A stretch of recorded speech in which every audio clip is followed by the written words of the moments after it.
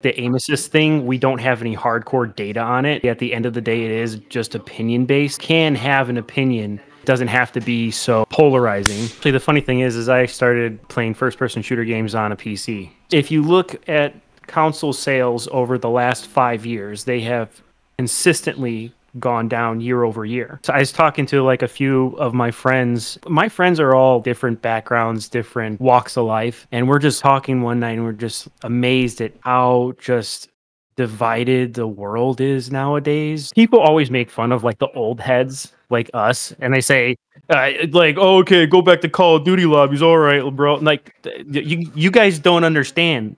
We got shit on in those lobbies, and it was either pick up your bootstraps and get better, or you remain the shitter. There was no other options. Do you remember when we used to have to use guns to like see if they were good or not? You could just look up a video. Yeah, you actually had to mess around with the attachments, and you had to play with it for a little while. It took at least a solid week before you were able to make that final decision. Like, so there's some weirdos out there. Yeah, there is. There 100% is. Yeah, and yeah, especially some of your content's very forward. So yeah, people don't like it, and people for don't whatever like reason. It. People do not like honesty, especially about aim assist. I gave up on that argument a long time ago. I figured that's a losing battle. Yeah, it's one of those things where you can't really, you can't convince somebody. So at the end of the day, you're just kind of talking into a black hole. Like I think the best way that I approach things is always with I approach things in a realistic mindset. Like the word escapes me right now, but I don't try and give too much to myself, and I don't try and like give too much to like the other side. I try and keep it middle ground as much as possible. So I think people need to realize that before they start watching. Like you stick to facts, essentially. Right. Yeah, I mean, at the end of the day, there's still opinions because, like the aim assist thing, we don't have any hardcore data on it. So really, at the end of the day, it is just opinion based. But I mean, you can have an opinion, and it doesn't have to be so polarizing. You know what I mean? Yeah. Yeah. I mean, how long have you been playing on controller? I've been playing on controller, since I was like 5 or 6. Wow. Yeah, that's a little longer than me. I think I started when I was like probably 10 or 11. Probably like PlayStation 2, I think. Well, so ever since I was growing up as a kid, we always had some sort of game console or something in our home, whether it be like an Atari or Super Nintendo, something. And I went to a daycare center that also had a Sega Genesis and a Super Nintendo. Yeah. So I was always playing video games.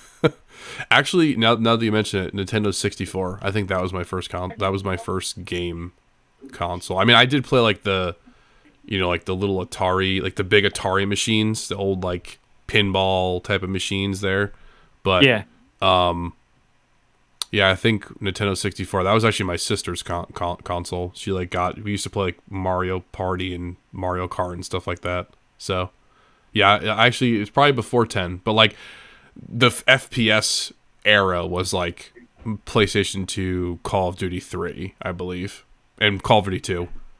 So, yeah. It's been a while. But, yeah, I mean, I started recording prior to this, so I can add this in here if you want me to, or if you don't want me to.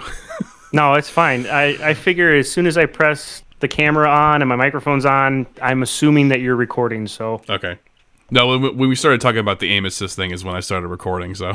Oh, okay. Yeah. That was not the first question, but it's we can probably get more into that if you really want to, but at the end of the day, the point I was trying to make was that coming from people that have played on controller for over 20 years, it's like we know more than like the PC dude that's been playing on mouse and keyboard for 20 years. It's like picks up a controller after like a month and is like, this shit's so overpowered. You're like, yeah, I mean, you play a lot, but I mean, yeah, of course it's going to feel great in the first month or so. You use it for 5 years. I guarantee you, there's gonna be a lot of flaws that you're gonna find out.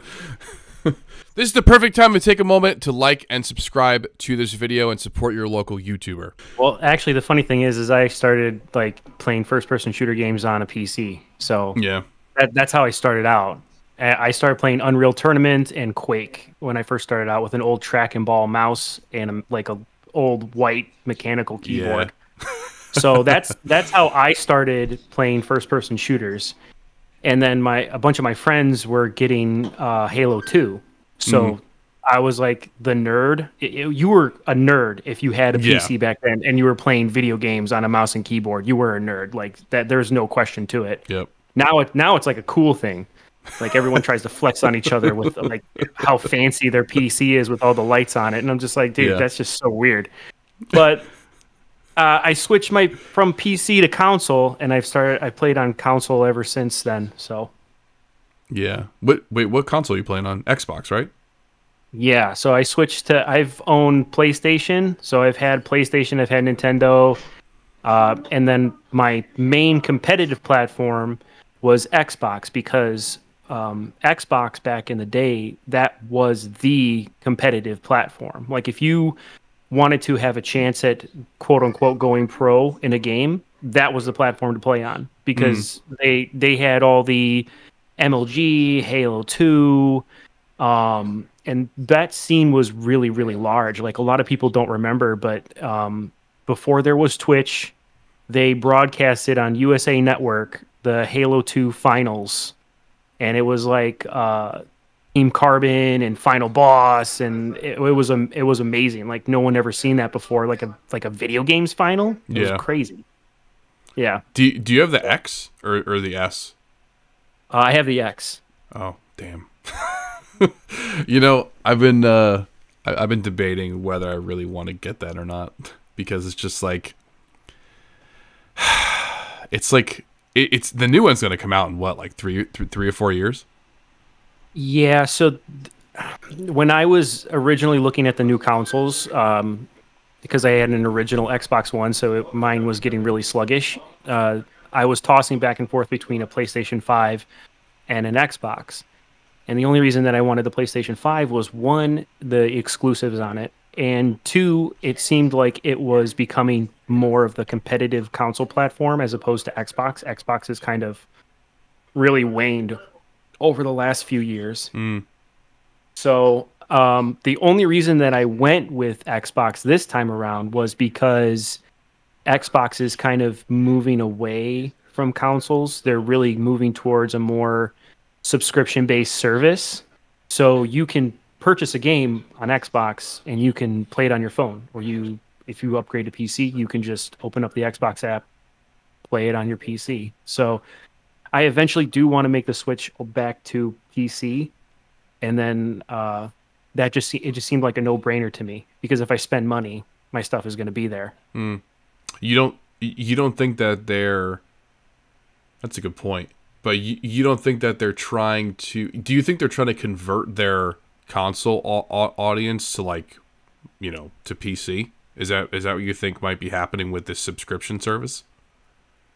Yeah, I mean that's the ultimate goal, is to switch people over because I mean I know everyone thinks I'm really boring with all my statistics and facts and charts and all that jazz, but if you look at console sales over the last 5 years, they have consistently gone down year over year. Whereas PC sales, they've kind of plateaued and they're consistent. And there was a little bump during the pandemic, as we all know. Yeah. But they've pretty much have remained consistent. So you're starting to see a decline in the number of consoles being purchased. So Microsoft knows that. They're not dumb. They've known that for the last 8-9 years. So what's the next big thing for them? Well, Microsoft already has a chokehold on the PC market in terms of operating system. Like you can't turn on a PC without seeing Windows on it unless you're running like Apple or Linux. That's a good point.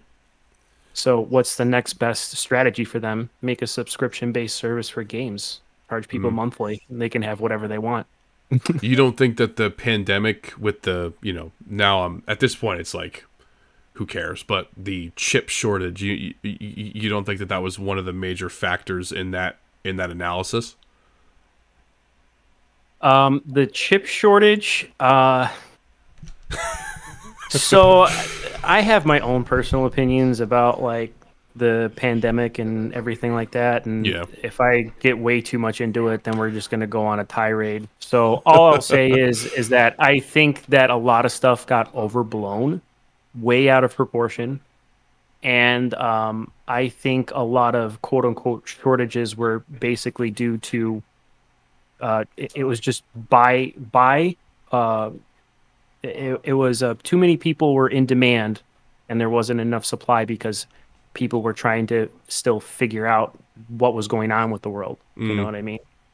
So the people were stuck at home, so they just purchased a lot, and then little drips and drabbles were coming in, but not full blown production, and then it caused a shortage. Yeah. I mean, I'm okay with hearing the the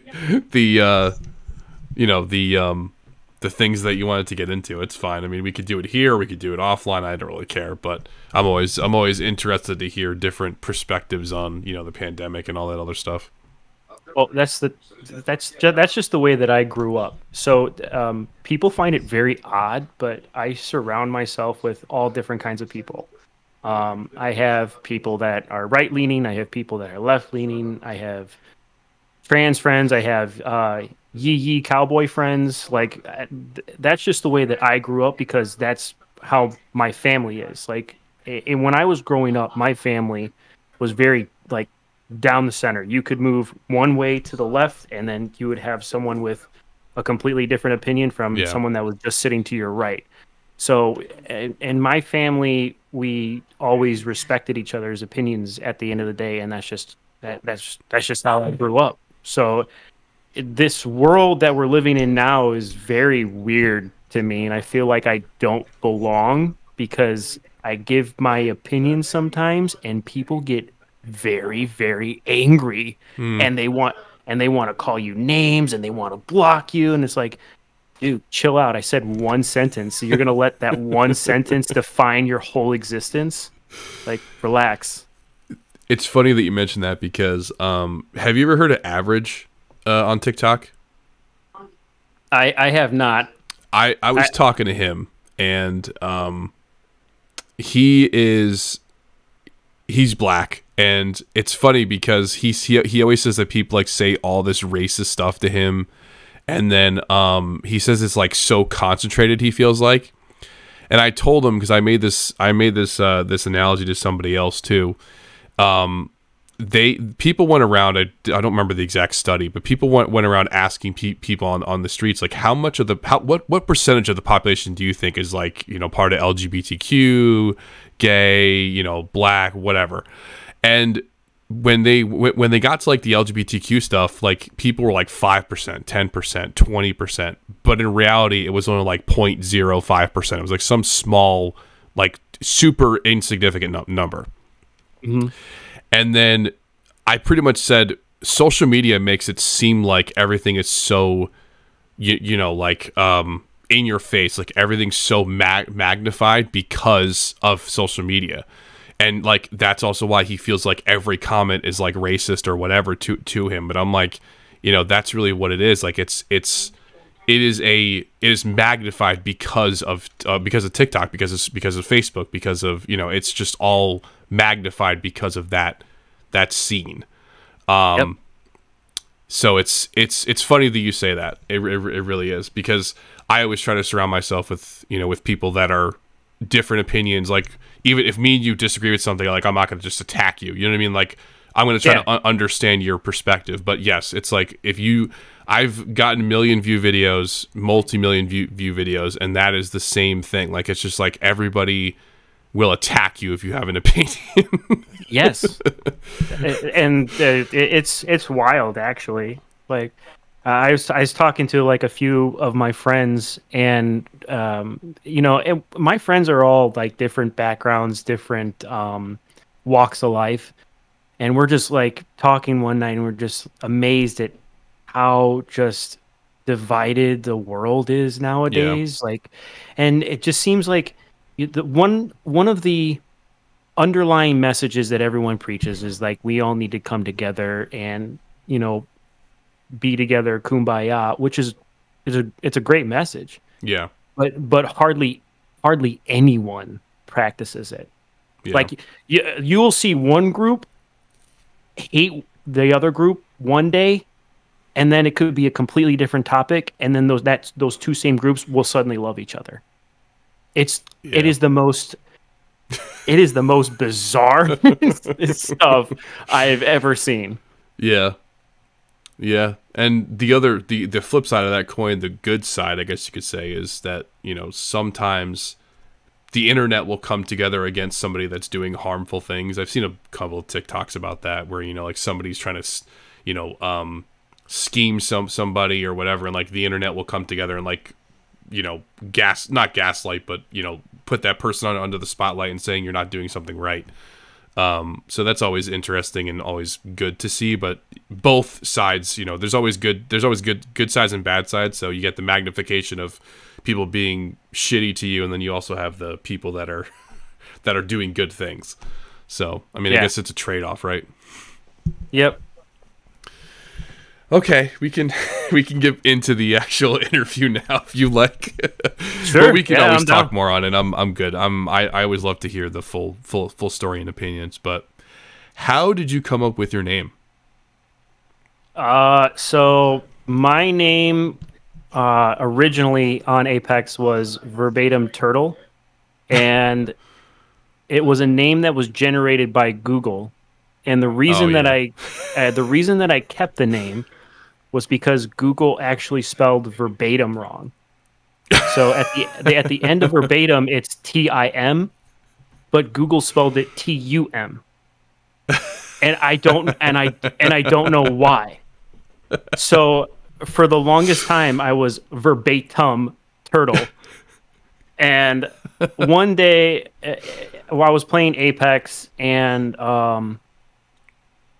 me and my friend, we were really, really, really grinding ranked. Like, we were complete crap in season 2, which was the first season of rank, and then season 3, we played all the time.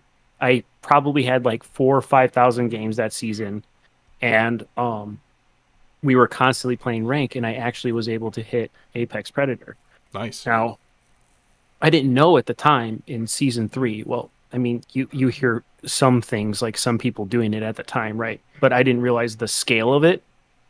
There was this glitch going around called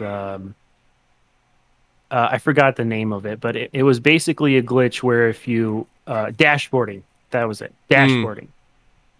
So people would get knocked, and they would open up their browser or hit F2, or they would back out of the game, and they wouldn't lose any RP. Mm-hmm. On the flip side of that, if you knocked that person and they did that, you didn't gain anything either.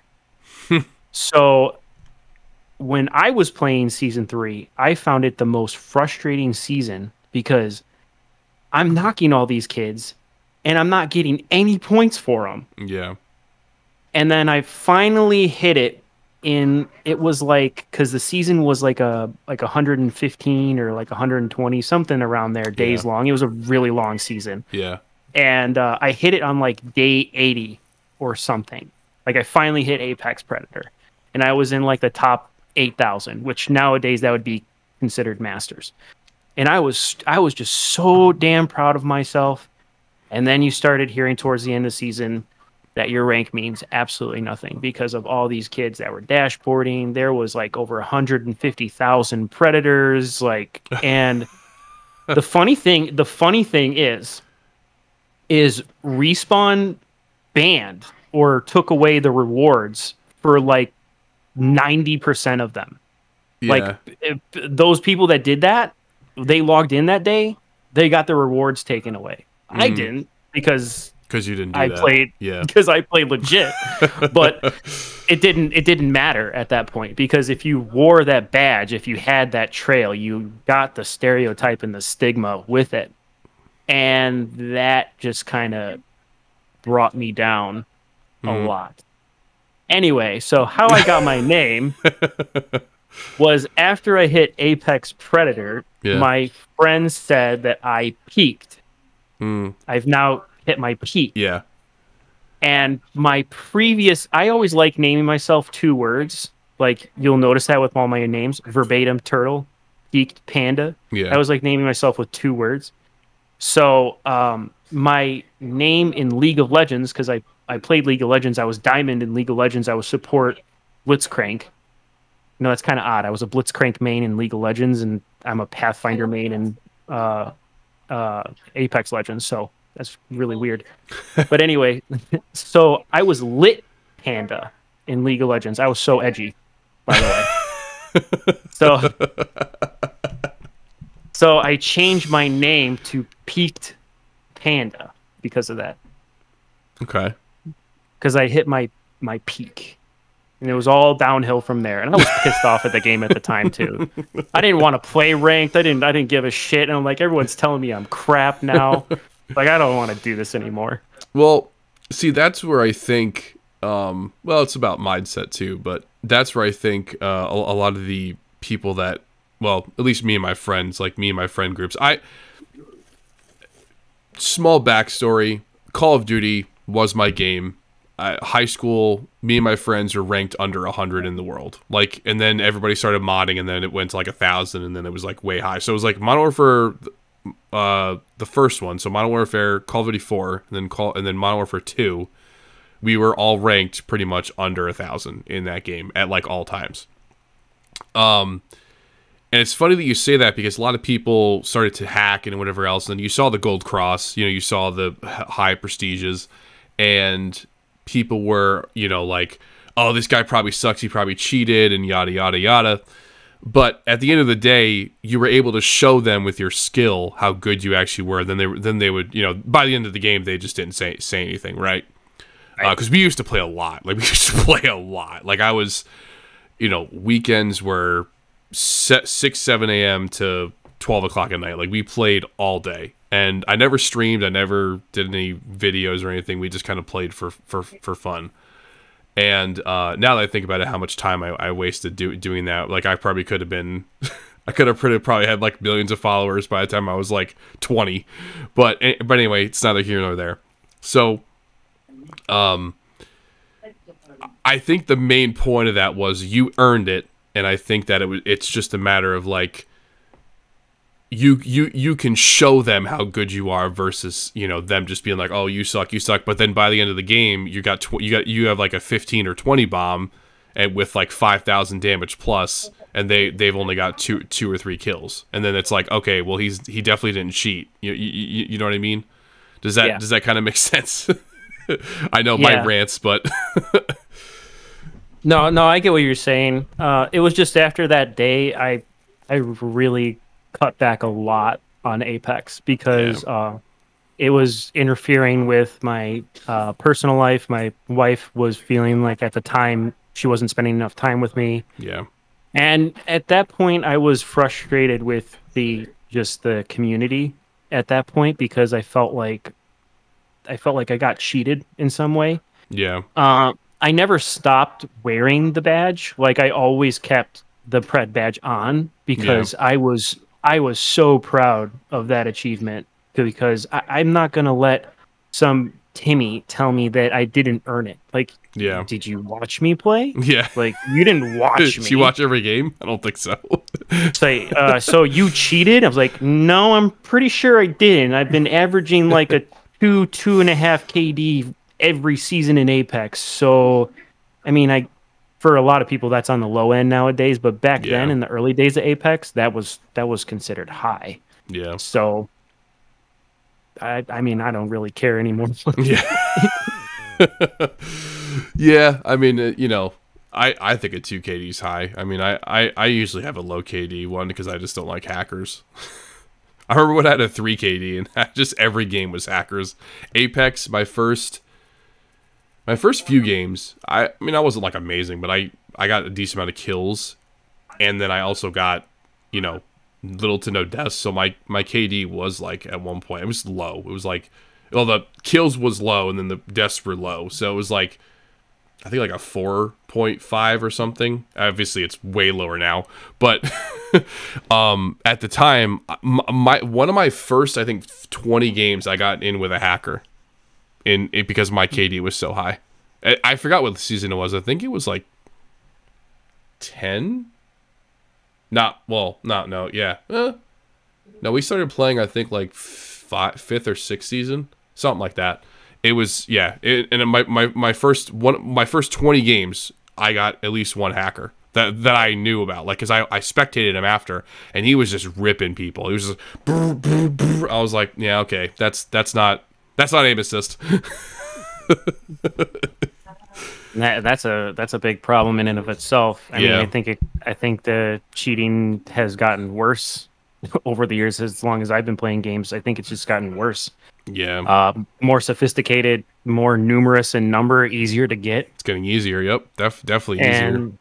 And I think the mentality of gamers nowadays is just very weak.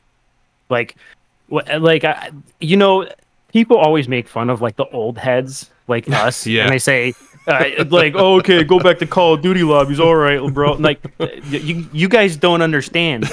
We got shit on in those lobbies, and it was either pick up your bootstraps and get better, or you remain the shitter. There was no other options. Mm-hmm.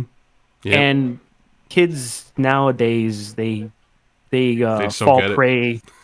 They don't. They fall prey to like the easy route. They want to go the easy route out. Yeah. So, and that's why like controller settings videos, and that's why here's how to do the recoil patterns. That's why those videos pop off, because people are always looking for the easy shortcut. Yeah, the easy shortcut to just get better and get it done, and then call it a day. Do you remember when we used to have to use guns to like see if they were good or not? You could just look up a video.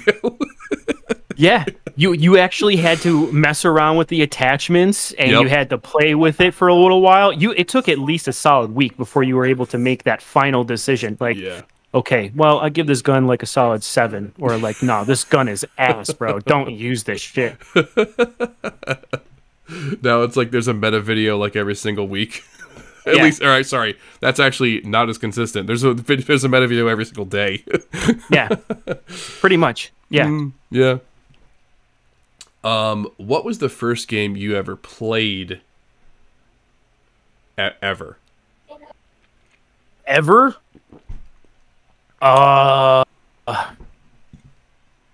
Jeez. That was when I had my PC. It was my dad's work computer, and he bought me Mech Commander, which was an RTS game, and that was my first game that I played. And there was also another one. You could probably look it on YouTube. It's probably somewhere on YouTube. It's called like Death Race or something. I've heard of that.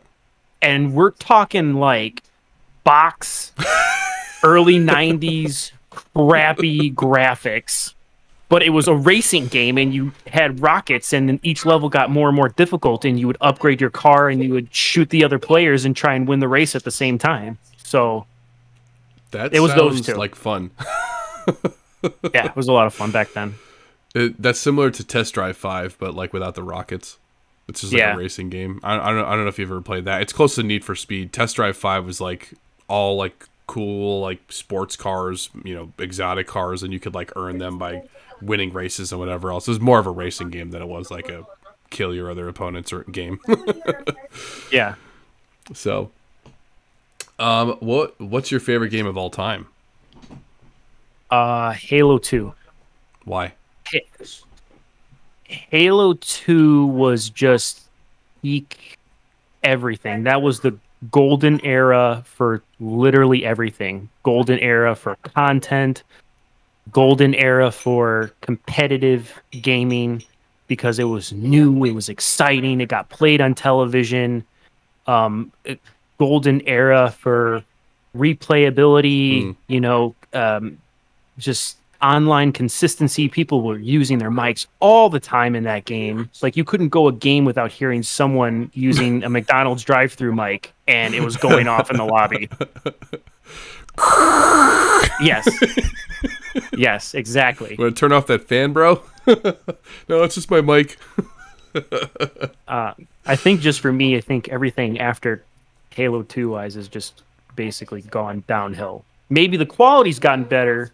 Maybe the events have gotten bigger. Yeah. But in my opinion, I think it's suffered a lot in terms of the actual value of it. What M16 to your head? What's your favorite overall of Halo 2? Like, if you had to just choose offhand, what's your favorite part? Unless you want to take some more time to think about it, but the M16 is at your head. My favorite times in Halo 2, I only have two memories in Halo 2 that I will remember forever. My one memory is hanging out with people in a clan called KSI. Mm. Fun fact, by the way, and this video does exist. KSI, the actual YouTuber KSI, he got his name from our clan because he was in the clan. And we were in parties with him all the time. So and he will say this, like I'm sure there's a video out there somewhere. I think I brought it up one time. But anyway, we would all be chilling in the lobbies, and sometimes we would just stay up for hours just talking about random stuff. And we would also be starting custom games, and we would do super bounces in the map. We wouldn't even be trying to kill each other. So there was all these fun bugs in the game, and if you hit this crack just right, you flew up 100 feet in the air.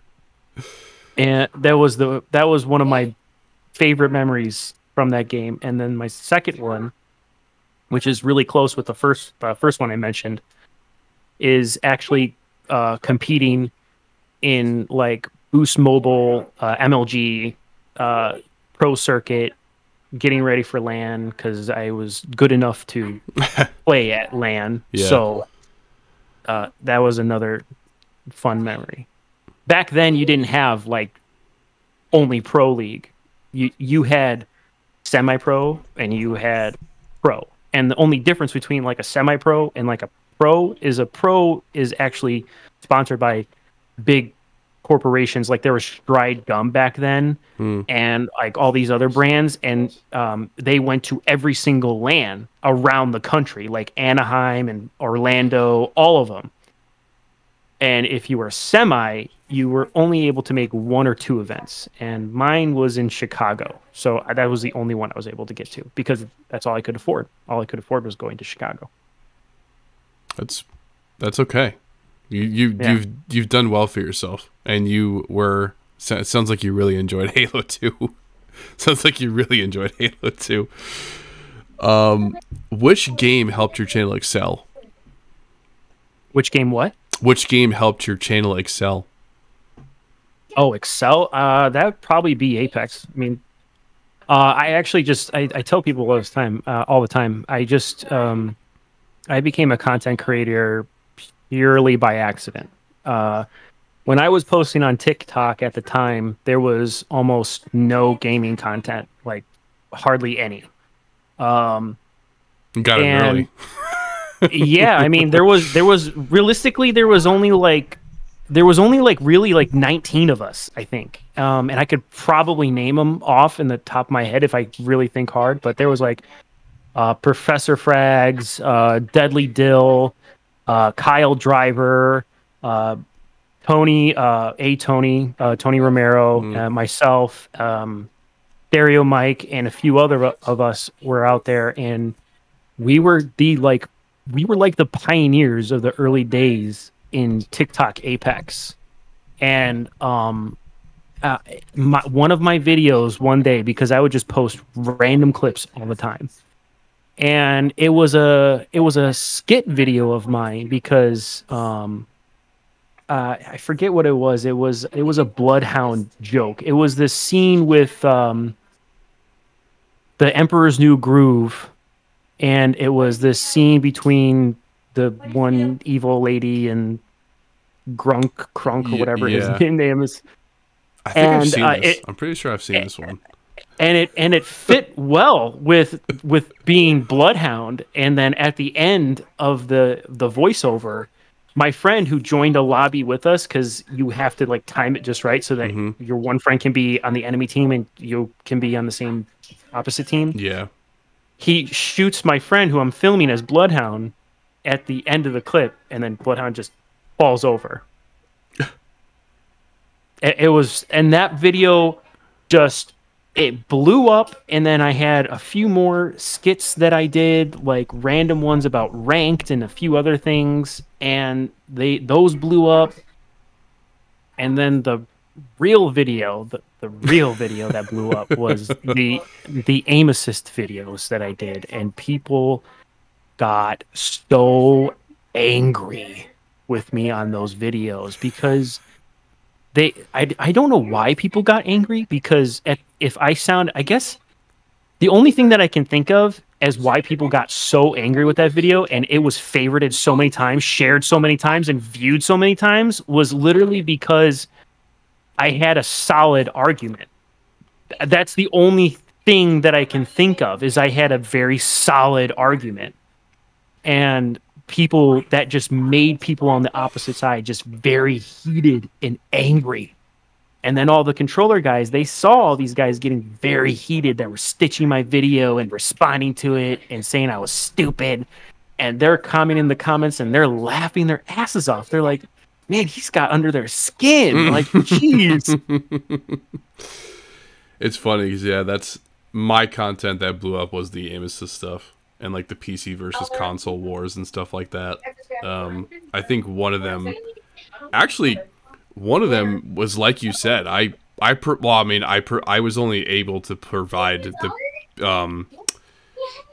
it was more of like PC versus console, where it was like, you know, PC has more of a advantage because of, you know, the visual recoil effects of having, you know, larger FOV and whatever else. But I couldn't use like Warzone because I have like an Xbox One, so I couldn't. So this is when Warzone was out at the time, the first one. So like consoles didn't have that.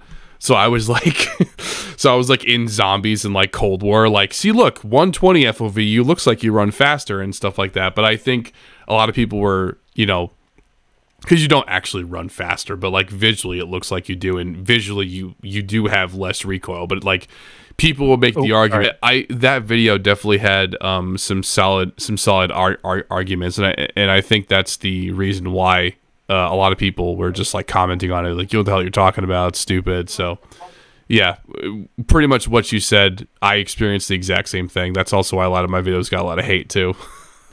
Yeah, and it's exhausting. It really is. I like it's going back to what I was saying earlier. It's just people just let their whole life define them by a single sentence, whether, you know, it be aim assist or it be controller or mouse and keyboard. I've played both. I've played both of them in old games. I've played both of them in modern games. I went over to my buddy's house and played mouse and keyboard for like the first time in like 20 plus years. And I got play of the game in Overwatch. It felt like riding a bike again. So I've played both. I understand both. I understand aim assist. Like it's been in video games forever. Yeah. So it ain't going anywhere. It's not like the devs are rubbing their hands together and saying, like, how can I make these PC M&K kids so angry? I know I'm gonna give the controller kids aim assist. No, that's not what they're doing. Like, get out of here.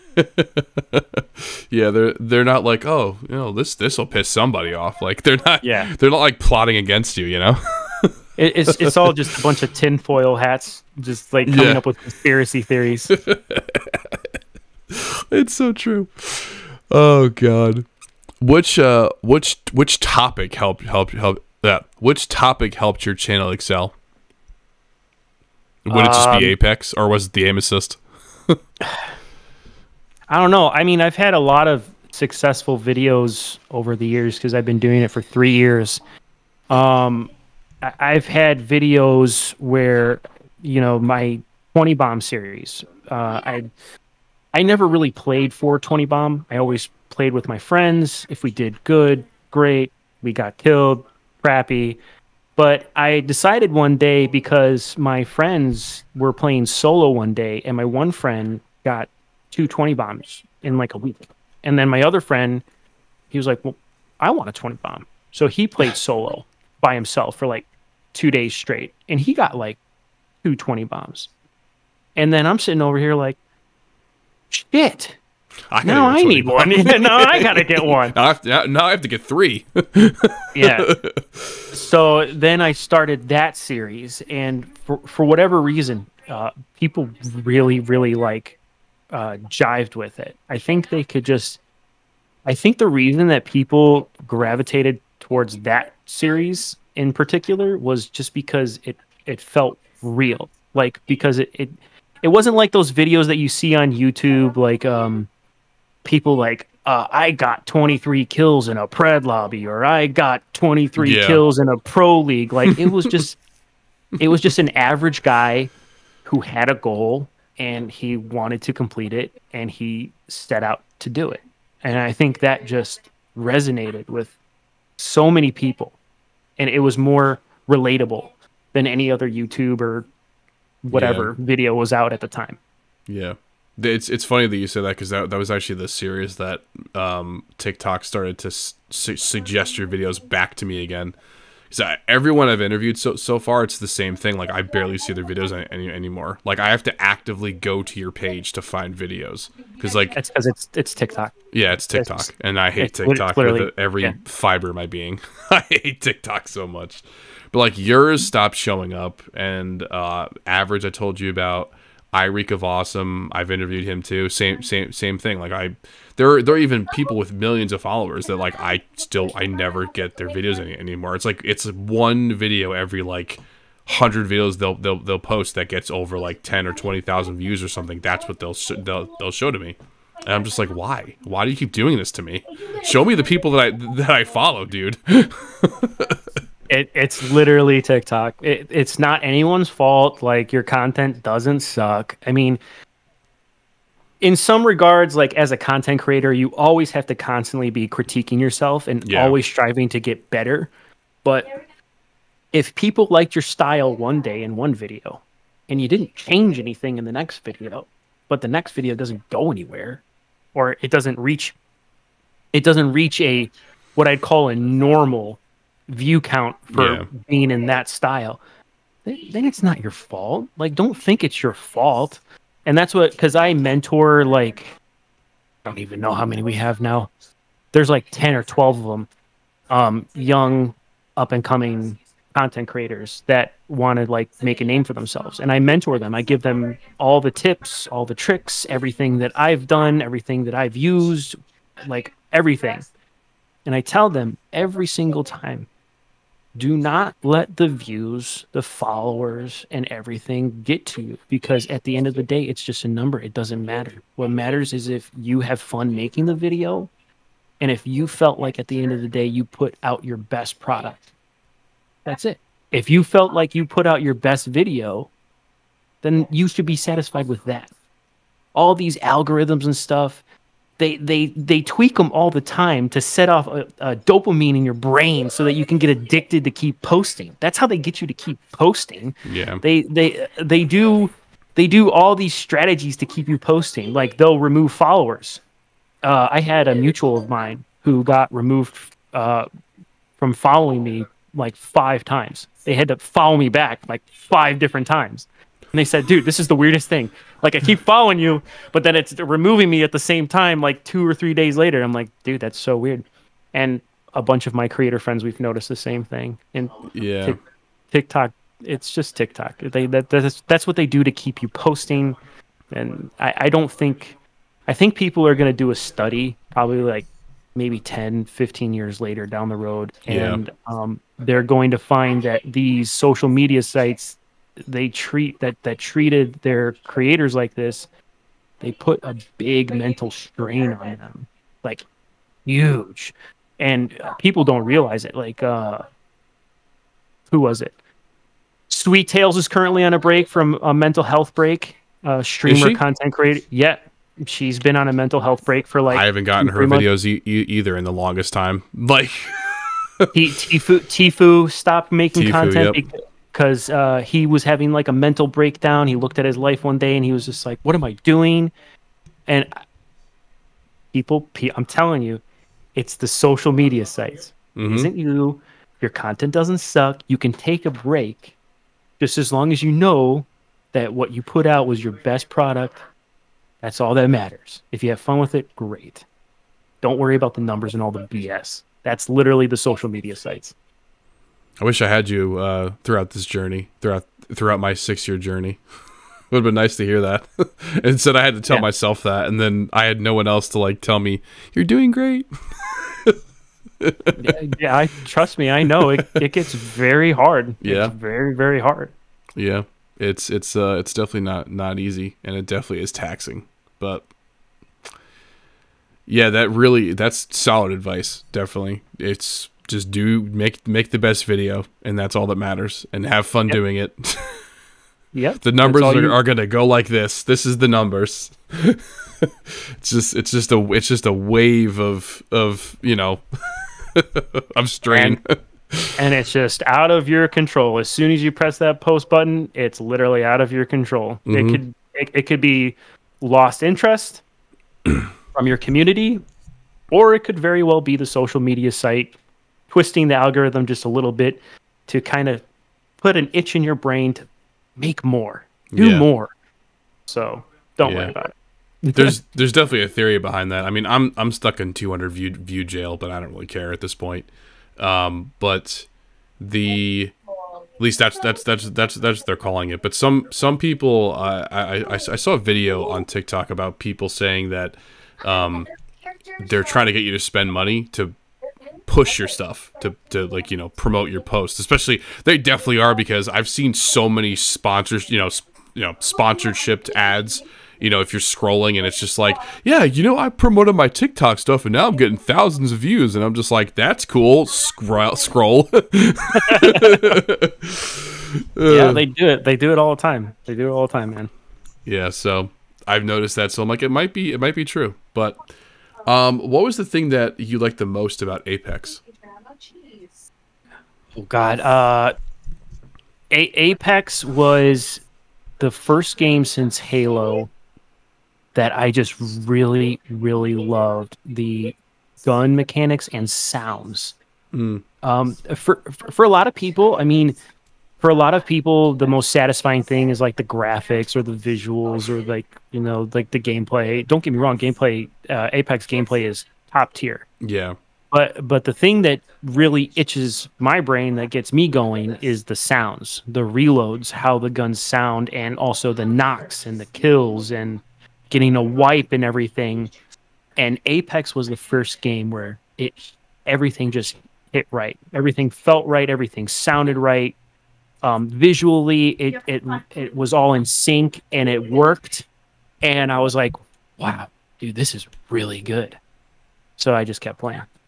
What's your favorite sound effect in the game? Oh, the knock. I was gonna say, sure. It's either going to be the win or the knock. No, it's the knock. When you get the knock, that's satisfying. You want to get another one after that. Yeah, it is kind of a dopamine hit. I don't know what it definitely. Call of Duty Warzone doesn't feel the same. The knocks in Warzone don't feel the same. No, not at all. Yeah, I mean, Apex has definitely got it. I'm hoping they change it, but no. I mean, Apex overall has superior gameplay. It has superior sound. The only thing that I'd say that Apex is lacking in is just content-wise. They're lacking in a structure, I would say, like an overarching structure for the game, like a live service game. Whereas like Call of Duty and Fortnite just do it 10 times better. Their gameplay isn't necessarily better, but they just have a better structure for a live service game than Apex does. And they've been struggling for a long time. Have you found, speaking on the topic of sound, have you found that Apex is spotty, or no? Whenever people come up from behind you or come into third party footsteps, mostly, no. I mean, on the one hand, I understand it because audio in the game is very terrible. Horizon has almost no audio. Pathfinder doesn't have audio with his grapple when he lands, and he's like 1,000-pound robot. Yeah. But he, for some reason, has the loudest goddamn footsteps when he's walking around a hallway, like tiptoeing around a hallway. It's so bizarre. Don't get me wrong. I understand it. I've experienced it. But I come from an era in gaming where we didn't really rely so much on the sound. We relied more on the positioning, like how we were playing or entering a new area or how we were rotating around the map. Like, we didn't really rely on the sound. I think the sound kind of has made a crutch for a lot of players. Like, they depend on it now. And I'm not saying, I'm guilty of that too. I'm not saying that I'm not guilty, but I'm definitely guilty. Yeah, no, the sound has been, especially in Call of Duty, it's definitely a lot worse. But Apex, I've found a couple spotty times, especially when we're getting third-partied. Sometimes I'm just like, like Pathfinder just waltzes in through the door, and I'm like from behind, and I'm like, door's right here. How did I not hear him? Like, you know what I mean? Yeah. And like nobody's firing, everyone's standing still, and like just Pathfinder comes and beams somebody, and I'm like, all right, he's there, cool. Didn't know that before, he's there. He's there. So are his 3 other teammates. He's got Gibby and someone else that's huge. I don't know how I'm not hearing any footsteps from this side of my headset. Weirdest thing. Oh man. So what is the thing that you hated about Apex that made you almost stop playing? Well, actually right now I'm taking a season break. I haven't played the new season at all. Oh. I have it downloaded. Like, I can critique something and not rage quit it.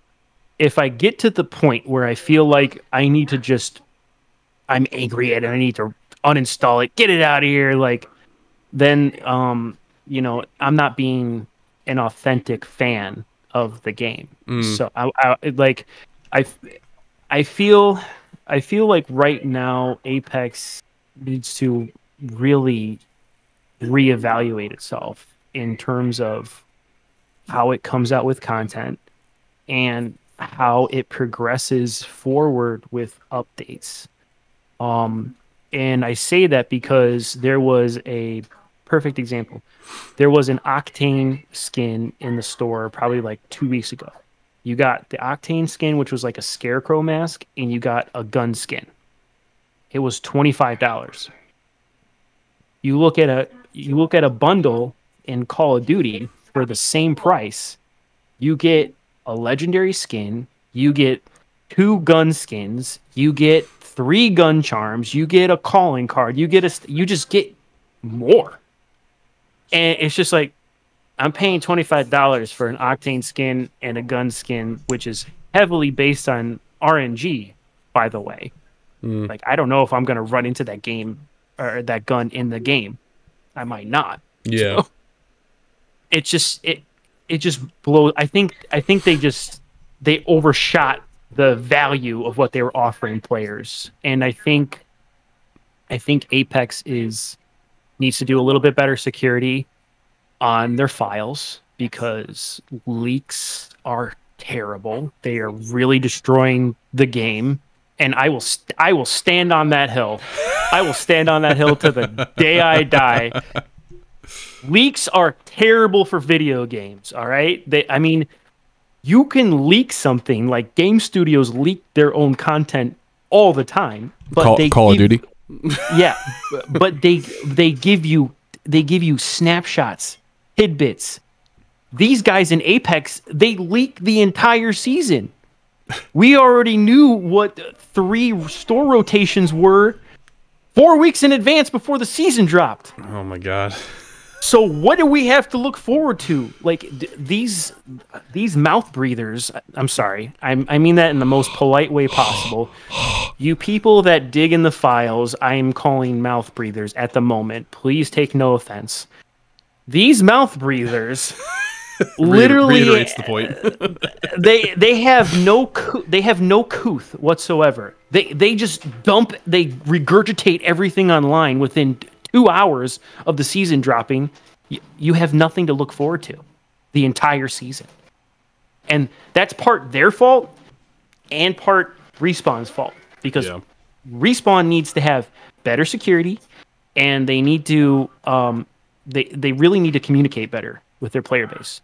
Drop some leaks here and there. This is this week's store rotation, like just little things here and there.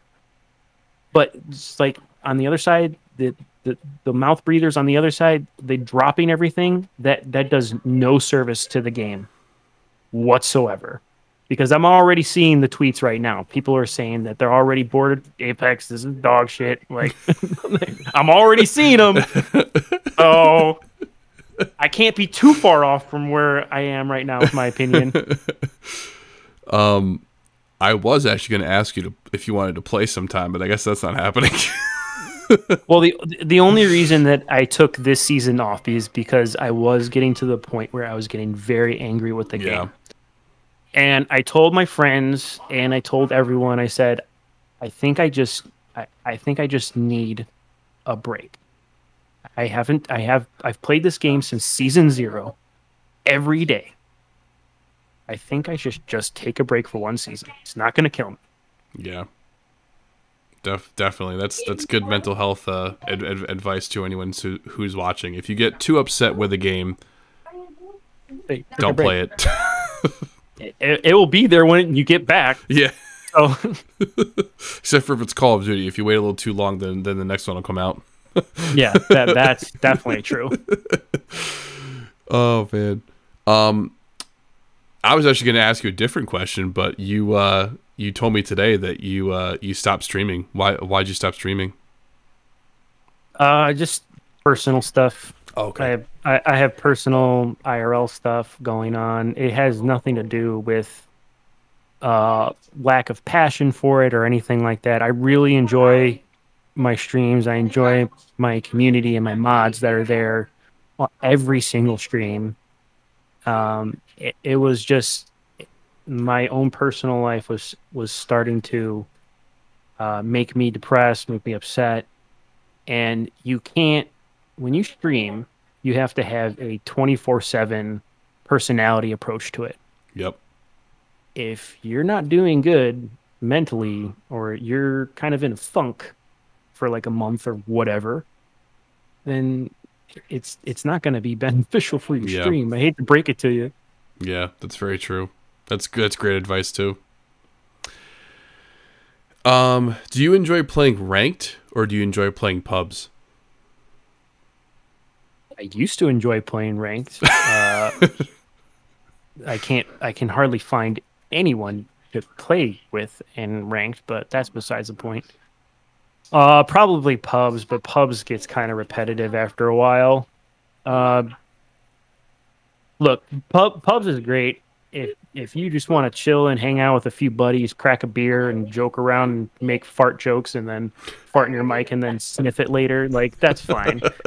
That's cool, bro. But like, if you're looking for that high octane energy, like me being a player with my background where I came from, I would most certainly I would rather be playing in a Diamond Master lobby than just making pee-pee jokes in a pub lobby. Just me. No one should take offense to that, by the way. And be offended all you want. You want. Oh man, yeah. I mean, if you want to play ranked, I'll play ranked. I've never gotten pred, but I've gotten like maybe diamond. I think was like the highest. Maybe I don't really remember, but it was like season 12 or 13 when I got that. So I played Apex, but I probably played Call of Duty a lot more. But I definitely got into Apex because I love being like, well, my favorite main is honestly Fuse, and that probably says something about me. But You the dad. Yeah, dude, I love Fuse, bro. I love his jokes. I love everything about him. It's great. This is like one of his intros where he's just like, what the hell does he say? Like old Fusey or something. No, he was like, oh, congratulations, you called them the big guns or whatever. It's my favorite. It's my favorite intro. I like to use them just so I can hear it. I'm such a loser. Oh man, but I love Fuse. He's my favorite. What's your favorite main? Or legend, rather. Well, when I first started playing Apex, I was a Wraith main. Had over 2,000 kills with her in Season 0 leading up to 1, so I was a Wraith main. But then I switched to Pathfinder in Season 1, like halfway through Season 1, I want to say.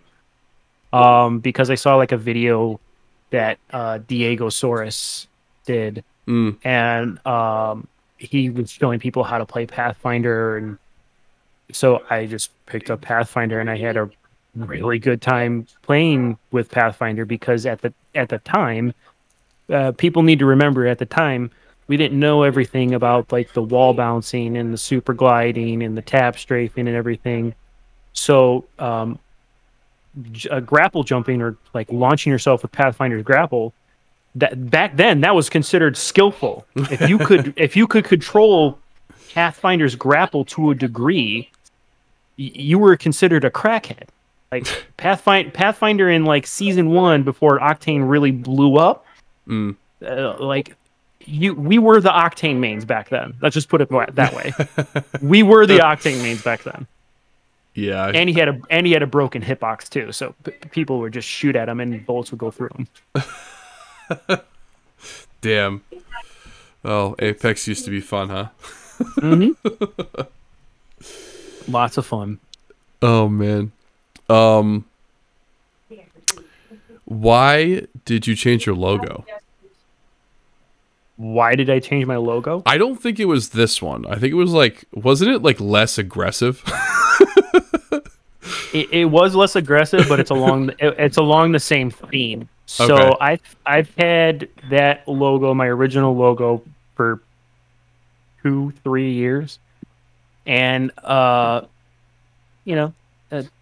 gotta be like Madonna with the cone boobies. I gotta reinvent myself every now and again. You know what I mean? No. And if you don't know what that is, if you're watching this, Google it, but Google at your own risk. So FYI. I get that reference. Yeah. That's funny. Let's see. Which game has more substance, Call of Duty or Apex, in your opinion? Call of Duty. Why? I mean, Apex has core like mechanics, is the best, hands down. When you're in the game and facing other squads and other players, hands down, 100% the best, no questions. But in terms of substance, Call of Duty just has more. It has solos, it has duos, it has quads, it has DMZ, it has Resurgence, which is basically like the strikeout LTM that's going on right now in Apex. That's basically Resurgence in Call of Duty. So yeah. I mean, they just have a plethora of things to do in that game. You'd be hard pressed to be bored in that game. Like you have to really hate Call of Duty, or you're really burnt out on Call of Duty to not find something to do in that game. I must be burnt out then. Hey man, I mean we all get there. I mean I'm taking a season break from Apex, so I mean we all get there. Yeah, that's true. And then in terms of like Apex, they have Mixtape, which Mixtape has been the exact same 3 game modes, I think, for like 3 seasons now. Which, on Apex? Yeah. Oh. Which I mean, that's cool. I enjoy a good control game just as much as the next person. Yeah. TDM's all right. Gun run or whatever, that shit's ass. I don't. It is. I feel, it's so bad. I mean, so bad. If you like that game mode, more power to you. But I'm sorry, objectively, that game mode is so ass. I don't understand the scoring. The guns rotating around, like how that works, is ass. It's terrible. It's so bad. Yeah. And then you have pubs or ranked, and that it's the same game, but one offers you value and the other one doesn't, unless you're like playing with friends. So it doesn't have a lot of substance. That's a good argument. I like that. I agree. Honestly, you're right. Yeah. What is it? It's so true though. Like Control is the best out of all those game modes. It is. It's literally the best. It's so everything else is so bad. And I don't understand why Respawn, for the love of God, would have a playlist called Mixtape when they haven't mixed the tape since 2021. Why? Like, just change out. You have a plethora of modes to choose from and LTMs that you've had us play in the past. Just throw one in. For God fucking sakes, just throw one in. I don't care if it's the holiday. I don't care if it's the Winter fucking Express. Throw that bitch in there if it's the middle of goddamn July. I don't care. Throw it in there. Throw in an effective game mode in the middle of July. I don't give a shit. Just give me something. I don't give a shit. Just give me something. Just something, please. Oh God. How much money have you spent on Apex? Probably around $100. That's not bad. Oh, no, not bad at all. I mean, I support the game as much as I can. Like I bought the book, the Apex Legends book. There was like the Pathfinder lore book. Obviously, I buy skins every now and again that I can, and you know, I'm one of those players that bought the Season 1 Battle Pass. And I never bought another battle pass. I always collected the coins and rolled them into the next battle pass. That's how I did the Call of Duty. That was the same thing. I bought like 5 or 6 battle passes, and I just played all the way through and just like was able to buy the next one. That's funny. I'm glad there's someone else with that strat.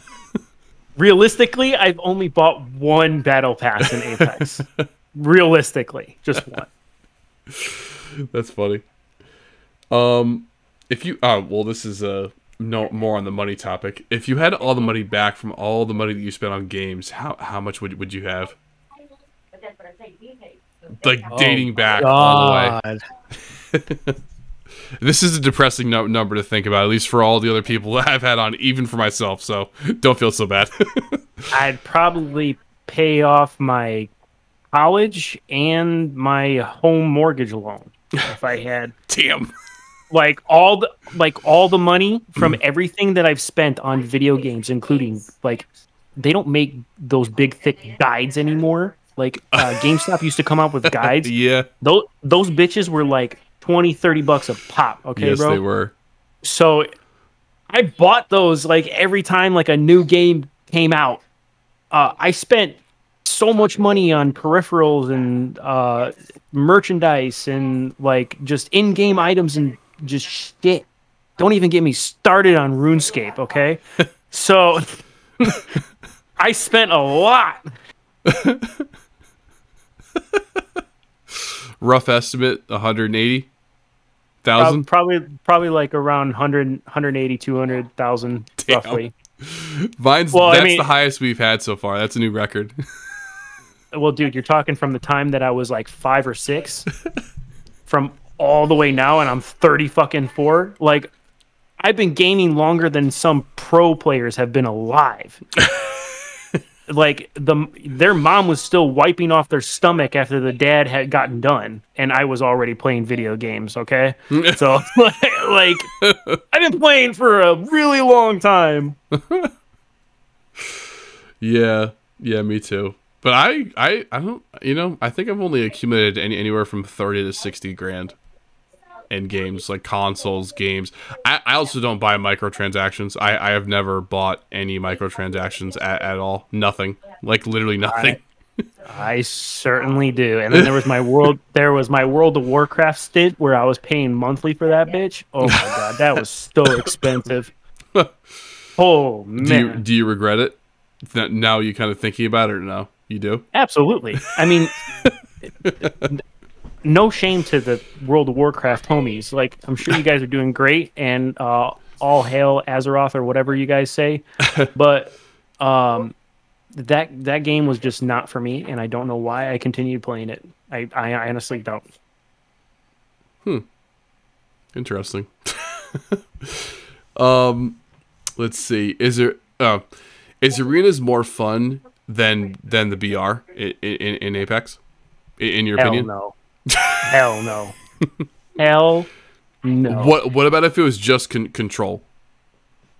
Control is fun, only because it's chaotic and there's a lot of players. Arenas was because it was 3v3, and the gun balancing and legend balancing against a 3v3 was terrible. Yeah, absolutely terrible. So okay, so Control's the BR fun. is more fun. Oh yeah. Oh yeah. Got it. Do you think AAA games such as Apex, Call of Duty, Battlefield have lost their touch? Yeah, 100%. Do you think? Oh, sorry. Go ahead. I mean, it's just like Blizzard, Activision, like even Xbox. They were the rebels back in And just one more through here. If you've watched this far, please like the video and subscribe. in the day. Like when we were growing up, they were the guys that were going against the grain. They were the dudes pitching to Bill Gates and all these banks and CEOs saying, "We can make this work. This could be big."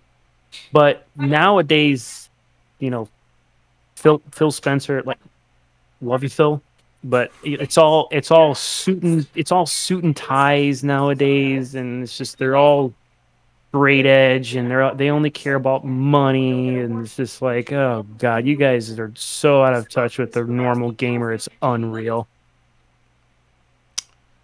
But that's how it has to be, though. No, do you think? I mean, at that level, right? No, that's how it has to be now. Yeah, because it's like bringing in, it's like the changing of the old guard, right? So we are on the edge of I believe, a new era in gaming. So we are like on the edge.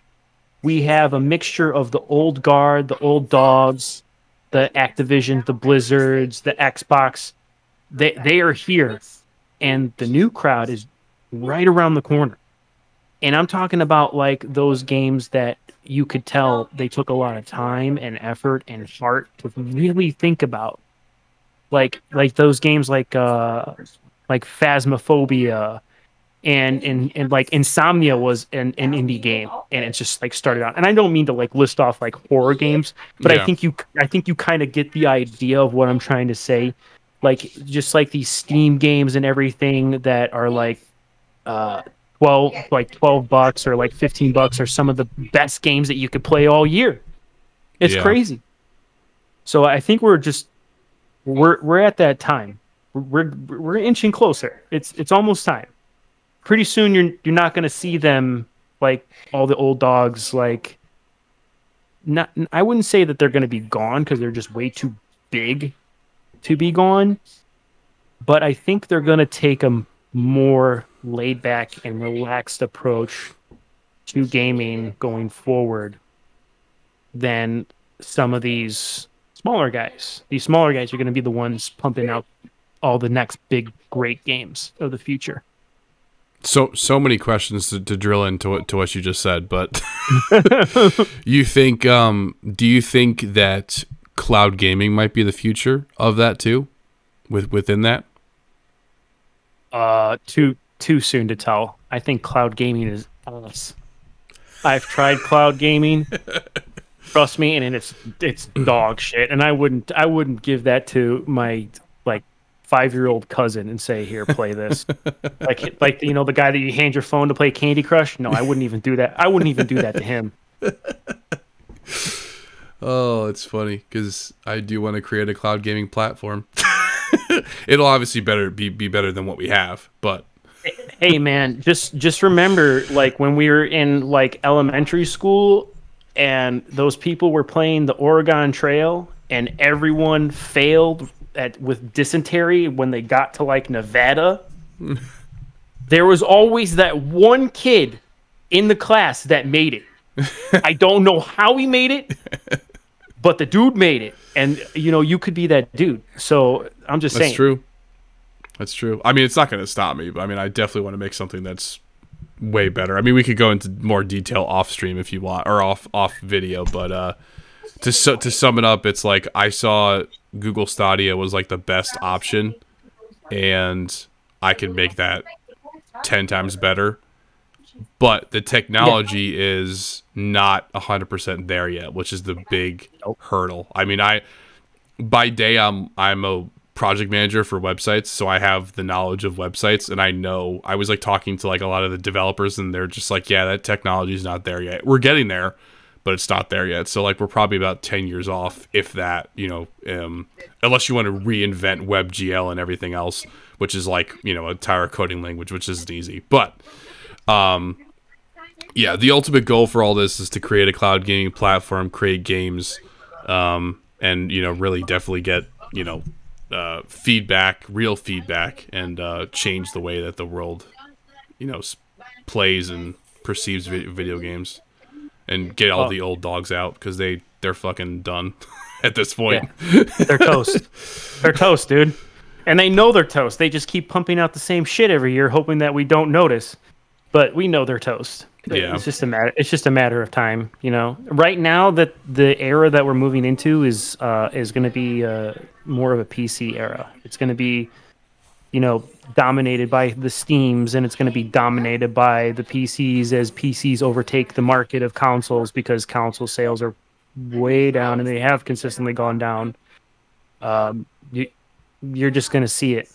So, and North America is going to move away from the controller and be more accustomed to mouse and keyboard, which is it's the way it's going. So yeah, I'm all for it though. I like it personally. It's funny that you say that, because personally, especially for the PC thing, I think that Warzone was one of the main. There's obviously probably other games, but from firsthand experience, I think especially, you know, Activision, the acquisition of you know, Activision from Microsoft and stuff like that, I think they've been testing it to see if they could make the mobile game impulse spending on console and on PC, which is interesting as you say that, because I think Warzone was that test, and we passed that test. Like, we're willing to buy anything, even if it's higher, because mobile gaming is, you know, if you've ever played mobile games, I'm assuming you have. Yeah, it's small transactions, 99 cents, but you do it multiple times. This, they tested it and they said, well, we could charge $25 to get this person to buy two or three times. So now they're upping the scale, which fluff the numbers, which at the end of the day, they could pretty much just do exactly what mobile gaming does, but with a higher price tag, and people will still spend money on it. Oh yeah, yeah, absolutely. So that to me is an interesting take, and I'm like, I talk about this a lot on the podcast and just in general, but yeah, we're screwed if we keep letting them do that kind of stuff to us at this point. Microtransactions are so bad. Yeah, they're so terrible. Yeah, but at the same time, some of the skins that Warzone put out are so good. Yeah, visually so and good. They're just like, it's just cool. Like, they're just awesome skins, emotes and stuff like that too.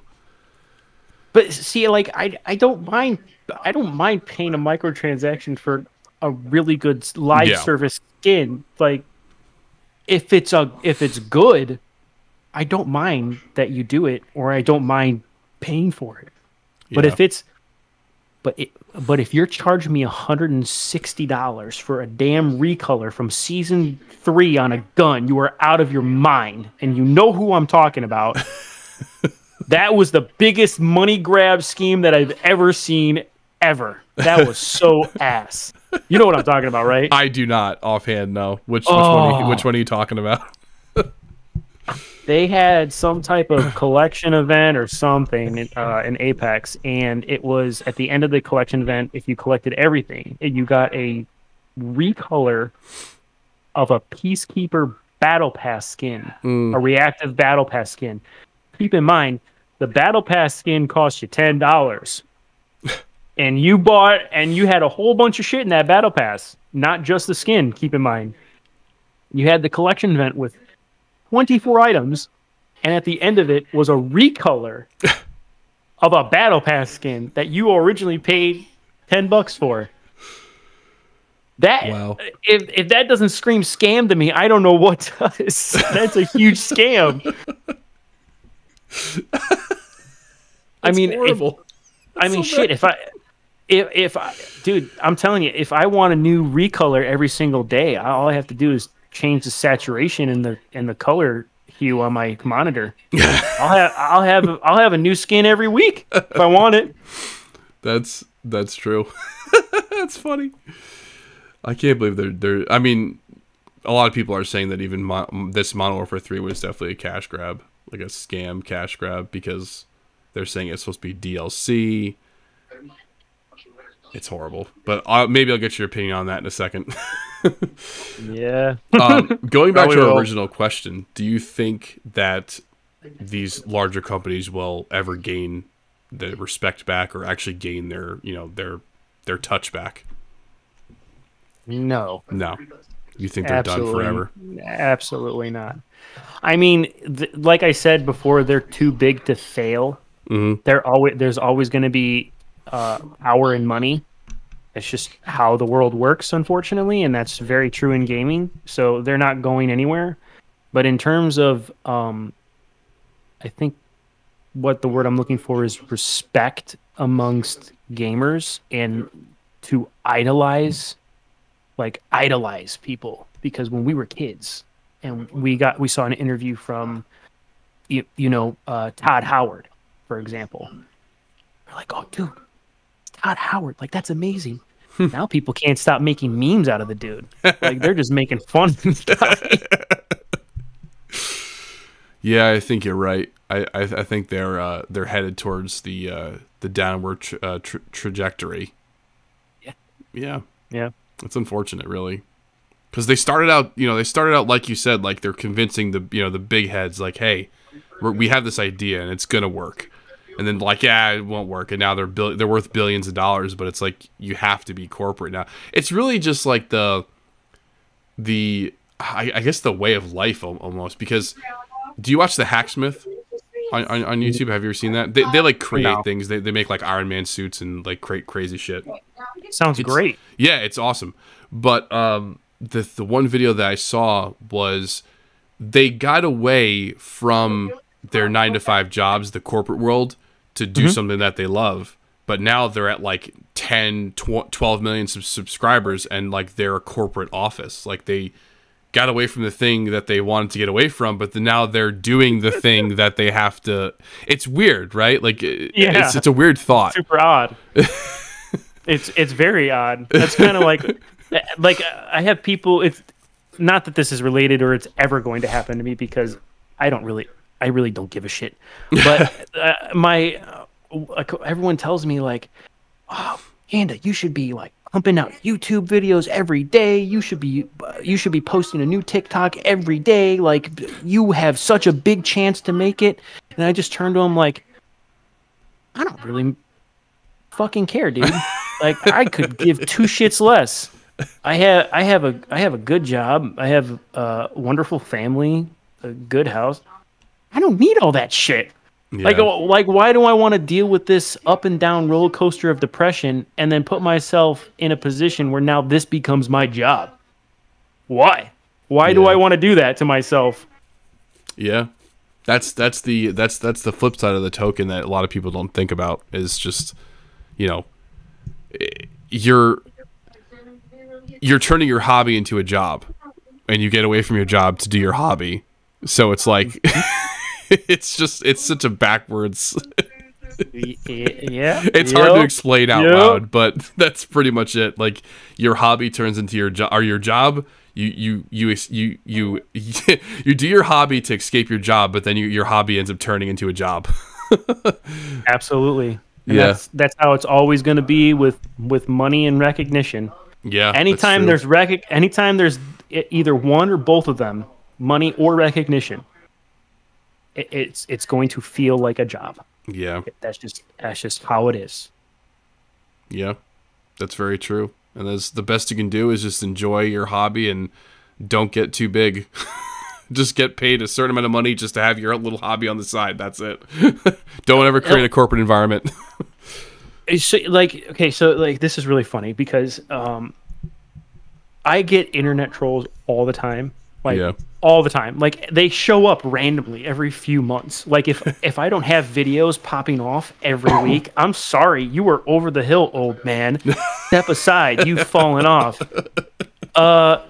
Okay, Timmy. Like I could give two shits less. I could stop making videos tomorrow and still make $1,000 on TikTok if I wanted to, because I'm in creator programs where all I'd have to do is just edit stupid brand videos that you see every 2 or 3 videos, and I'd make like $1,000 a month. I could care less.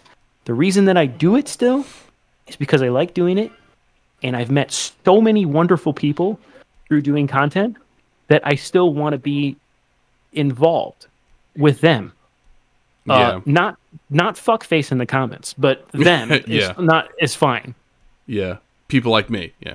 Yes, exactly. Exactly. People like you. Yeah, no, that makes sense. It's pretty much the same thing with me. I took a short break not too long ago, and I'm like getting back into doing this stuff again. But I used to post a lot. Like I posted before I stopped. I was posting 3 videos a day on YouTube, and I did that for 8 months, maybe longer. Gonna burn yourself out doing that. Well, I mean, it was a lot of it was Opus Clip and podcasts and like interviews. So I would just use that, and then I would like edit the clips, because Opus Clip, everyone's like, you can just upload your 2-hour video to Opus Clip, and then it'll make you all these viral videos. And I'm like, they suck. They keep all the pauses in. Like you have to edit the videos. Like you're not just gonna get famous just by putting that stupid like 1.5 minute long video, and like 40 seconds of it is you just pausing or like silence in the video. Like you actually have to work to get the views. Hey man, it's the mentality nowadays. Going back to what we were saying at the very beginning of the conversation, people just want the easy route out. If you offer them the easy route out, they'll pay you whatever. They don't care. Yep. So that's true. And I tell people all the time, like I literally just edit on my phone. YouTube videos, shorts, TikToks, all my clips are on my phone. I edit on my phone. I don't edit on my PC. None of that. And I've had a couple million view videos, 200, 500. You don't need all that shit, dude. You just need to have a will, and there's a way. That's it. Yep. And then you see people that like have like just start out, and they have like their LEDs, they have their brand new computer, they have their brand new $200 microphone, they have their $600 headsets, and you're just like clowns. I'm like, the quality's good, but then I'm like, he has nothing to talk about. You should have a setup like that if you are Ninja Money. Yeah, agreed. If you don't but have he even paid for a setup. He got it all sponsored by like Red Bull or something. I know, but I'm just trying to make a point. Like if you better be getting Ninja Money if your setup looks that crisp and clean. I'm sorry. Otherwise, if you have no name recognition, or if you just bought all this stuff and you think now I'm going to become big because my quality is so top notch, I'm sorry, that's not how it works, dude. You just look like a clown doing it because I don't know who you are. I mean, you're a very shiny clown with a bright, shiny nose, but I don't know who the fuck you are. Sorry. It's so true. What's been the best part about the new? Well, actually, you didn't even play that, so I can't even ask you that question. No, I'm sticking to my plan. I am not going to touch it. I'll ask people how it is, but I will not play it. What was your favorite part about last season? Nothing. Nothing at all. Nothing stands out. I literally played like 200 games last season, the entire season. And you're talking to a player that, on his casual side, will play anywhere from 1,000 to 1,500 games in a season. On his hardcore side, he played over 3,000 easy. Yeah. And he went down to 200. That last season was so ass. It was so bad. Holy crap. I had to force myself to play. Yeah. Yeah, I found myself doing that too. That's why I don't play much anymore. Only the games I want to play. Respawn's just fucking around too much. They're tweaking shit like it's still in beta. They had a lot of good things. Okay, they had a lot of good things. There was some minor tweaks that they needed to do. That's fair. But with Respawn, it doesn't seem like it's just a little tiny crank of the knob. No, these motherfuckers just put their foot on the gas pedal and just run right into the brick fucking wall. Like, dude, what are you doing? I just said just turn right, not go right into my grandma's house. The fuck? It's so true. It's so true. I mean, that's with all of them now at this point. Let's be honest.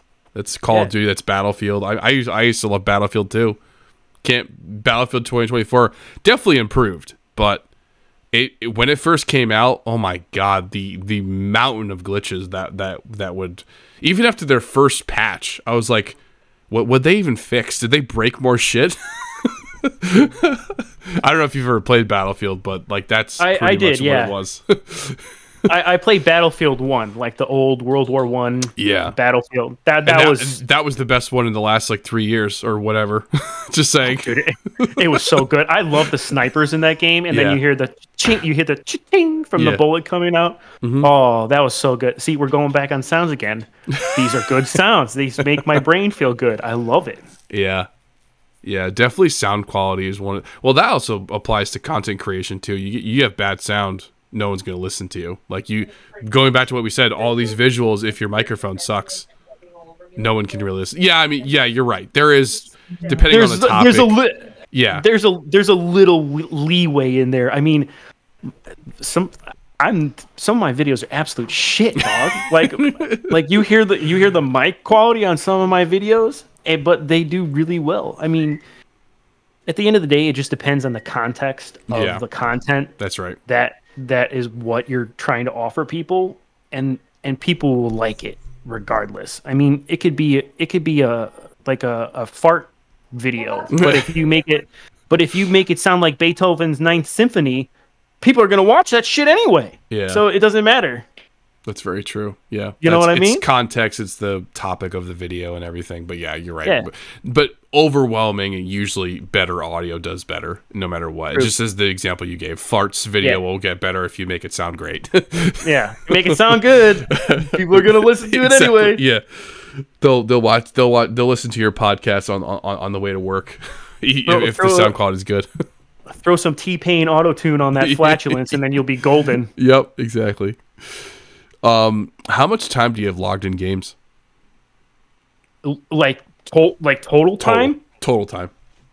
Dude, you know how they say like there's a third of your life is sleeping? Yeah. The next third of my life is playing video games. I almost guarantee it. I'm being dead serious too. I know you are.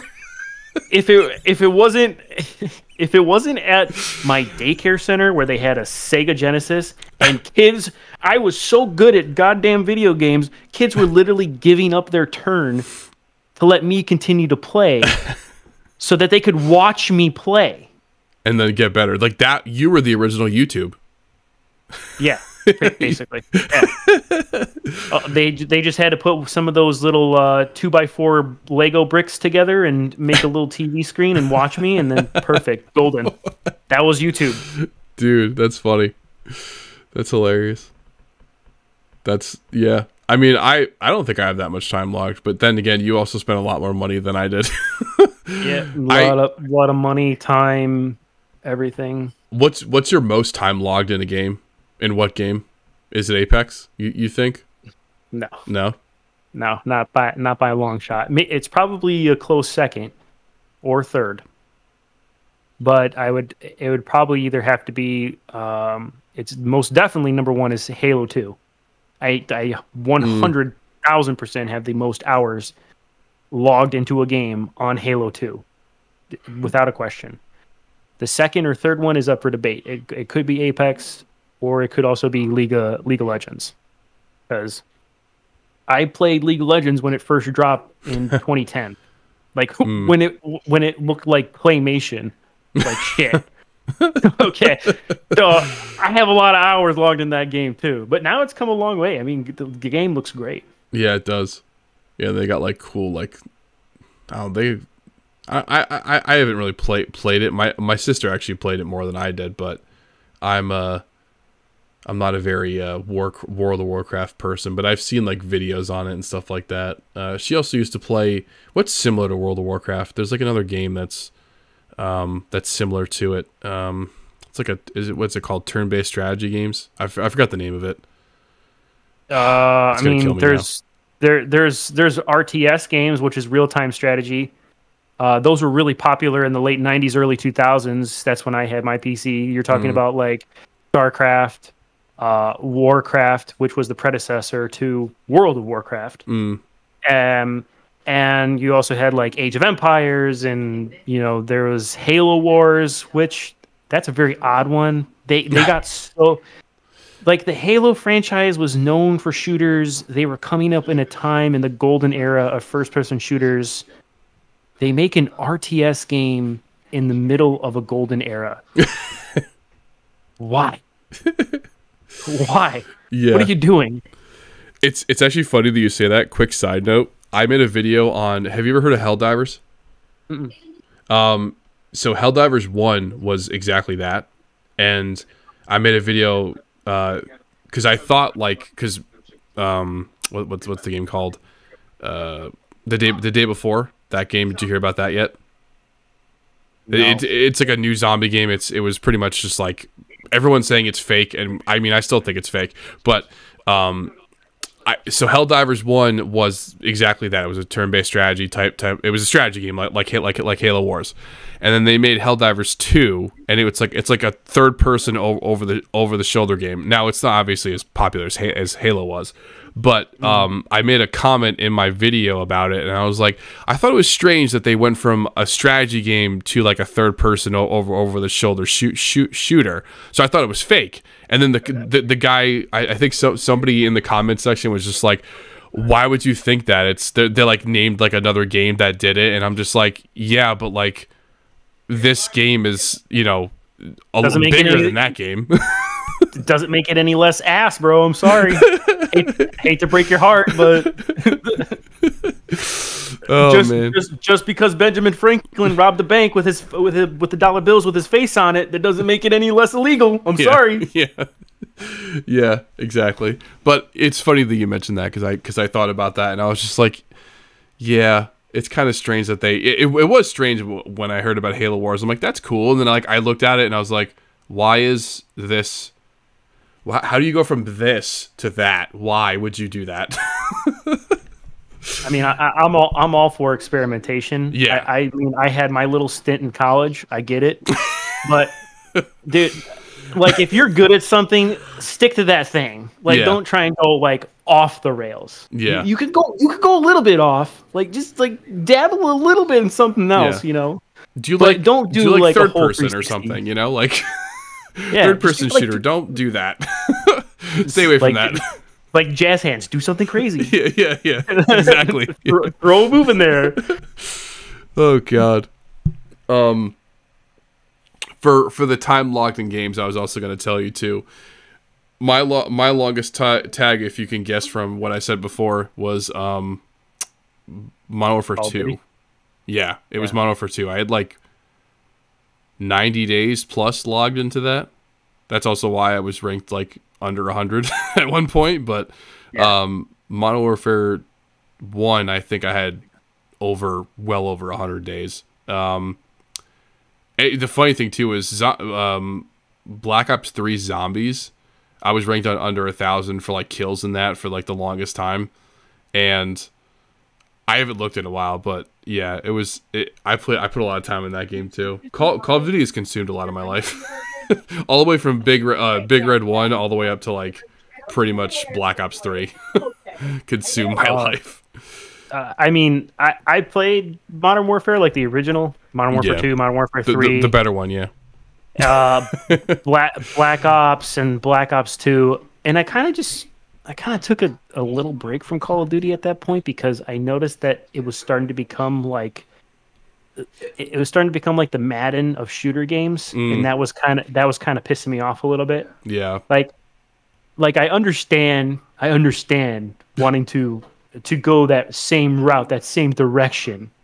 But when you're consistently putting out the same thing year after year after year after year, you're starting to fall on the side of sports games there, my friend. I'm sorry. I hate to break it to you, but you're going a little too far there. Yeah, that's 100% true. Yeah, I only have a few more questions, so I want to be, what I can't think of the word right now. I don't want to take advantage of your time, but I can't think of the better word, so I'm gonna take it as much time as you want, dude. I'm here. Yeah, I because I know you got to sleep too, right? So. Hey man, it's only 10:30 for me. That's it's true. Probably late for it's probably late for you. What time is it right now? For me, if it's 10, it's 11:29. So.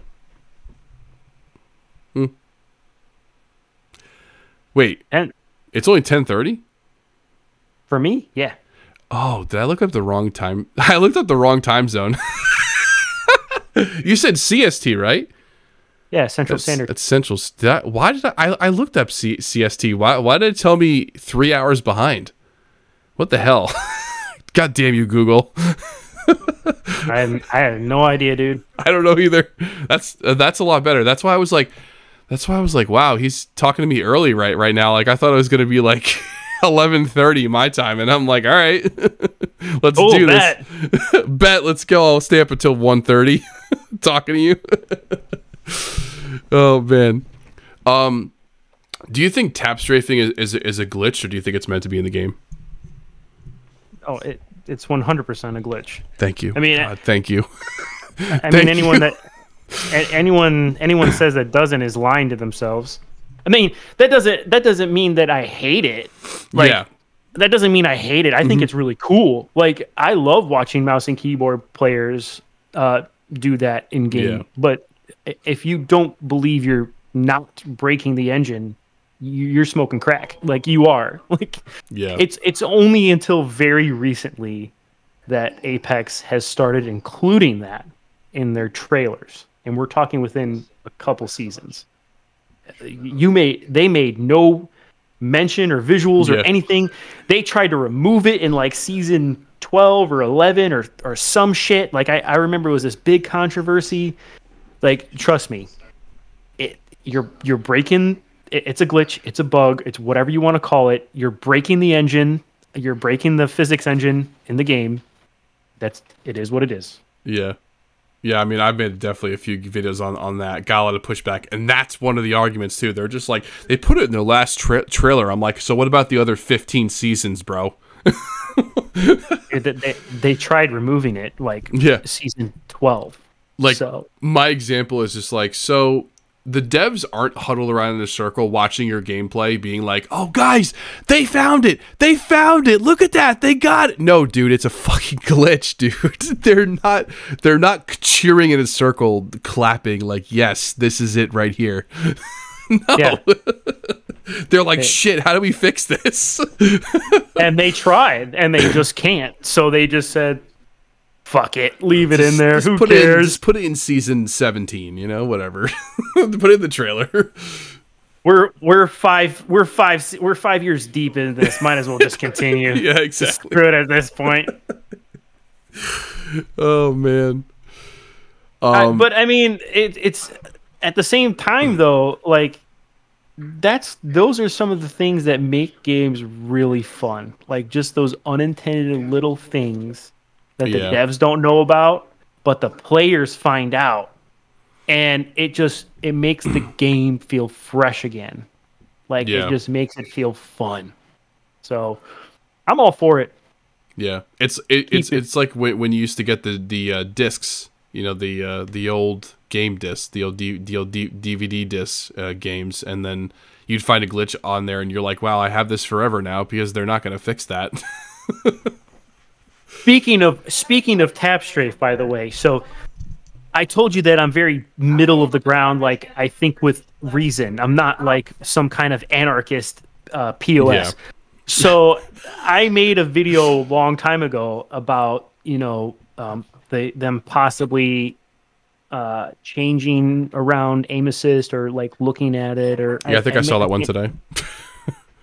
and there was someone said in my comments like, oh, but you're all for removing tap strafing, and I'm like, no, I'm not. I did a video like 2 weeks ago saying that tap strafing should be left in the game. Like, what are you talking about? He's like, I remember seeing your video and you made this long rant about how tap strafing should be removed. And I'm just like, bro, dude, it's an unintended consequence of the game. People found it out. I don't think it's game breaking at all. So like leave it in. Yeah. I, but people automatically assume because I'm the aim assist controller console dude. I've never played a PC before in my life. Have I told you? I've never ever touched a mouse and keyboard. I've never played a shooter ever in my whole entire life on a mouse and keyboard. I have no idea what I'm talking about. Zero. But that's a goddamn lie because I know exactly how all that shit works. Oh, people man. people just automatically assume that I'm just like I'm just stupid or I don't know what I'm talking about. Like I hate to break it to a lot of you, but I have a lot of life experience in a lot of different avenues of gaming, casual or otherwise, controller or mouse and keyboard wise. So sorry to break your hearts there, sweetheart. That's yeah. No, you know what the funny thing is? I was gonna do a video of me training myself on mouse and keyboard, and I just never did it because I just didn't want to do it. I did actually. That's a kind of a lie. I didn't do a video on it, but I definitely played Gears of War on it with mouse and keyboard. And I'll tell you something.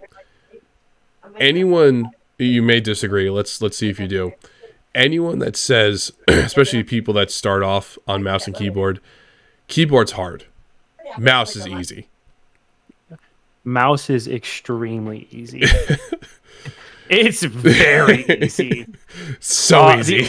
The only thing that gets quote unquote hard about mouse is tracking, but you spend like a solid 2 weeks to a month like aim labs, aim trainer, or firing range in a game, you can get that shit down pat to like the average to above average player. The very difficult part when it comes to mouse and keyboard is literally the keyboard. Yeah. And me personally, I think that's simply because people are placing their fingers wrong, but that's just me. That's probably me, yeah, most likely. So most people place it AWSD. You should try ESDF. I think that's the right. It's just one set over. So it's one set over. So the problem. Can you see it if I do that? No, you can't. No, I'm just looking at your junk now, but that's okay too. I mean,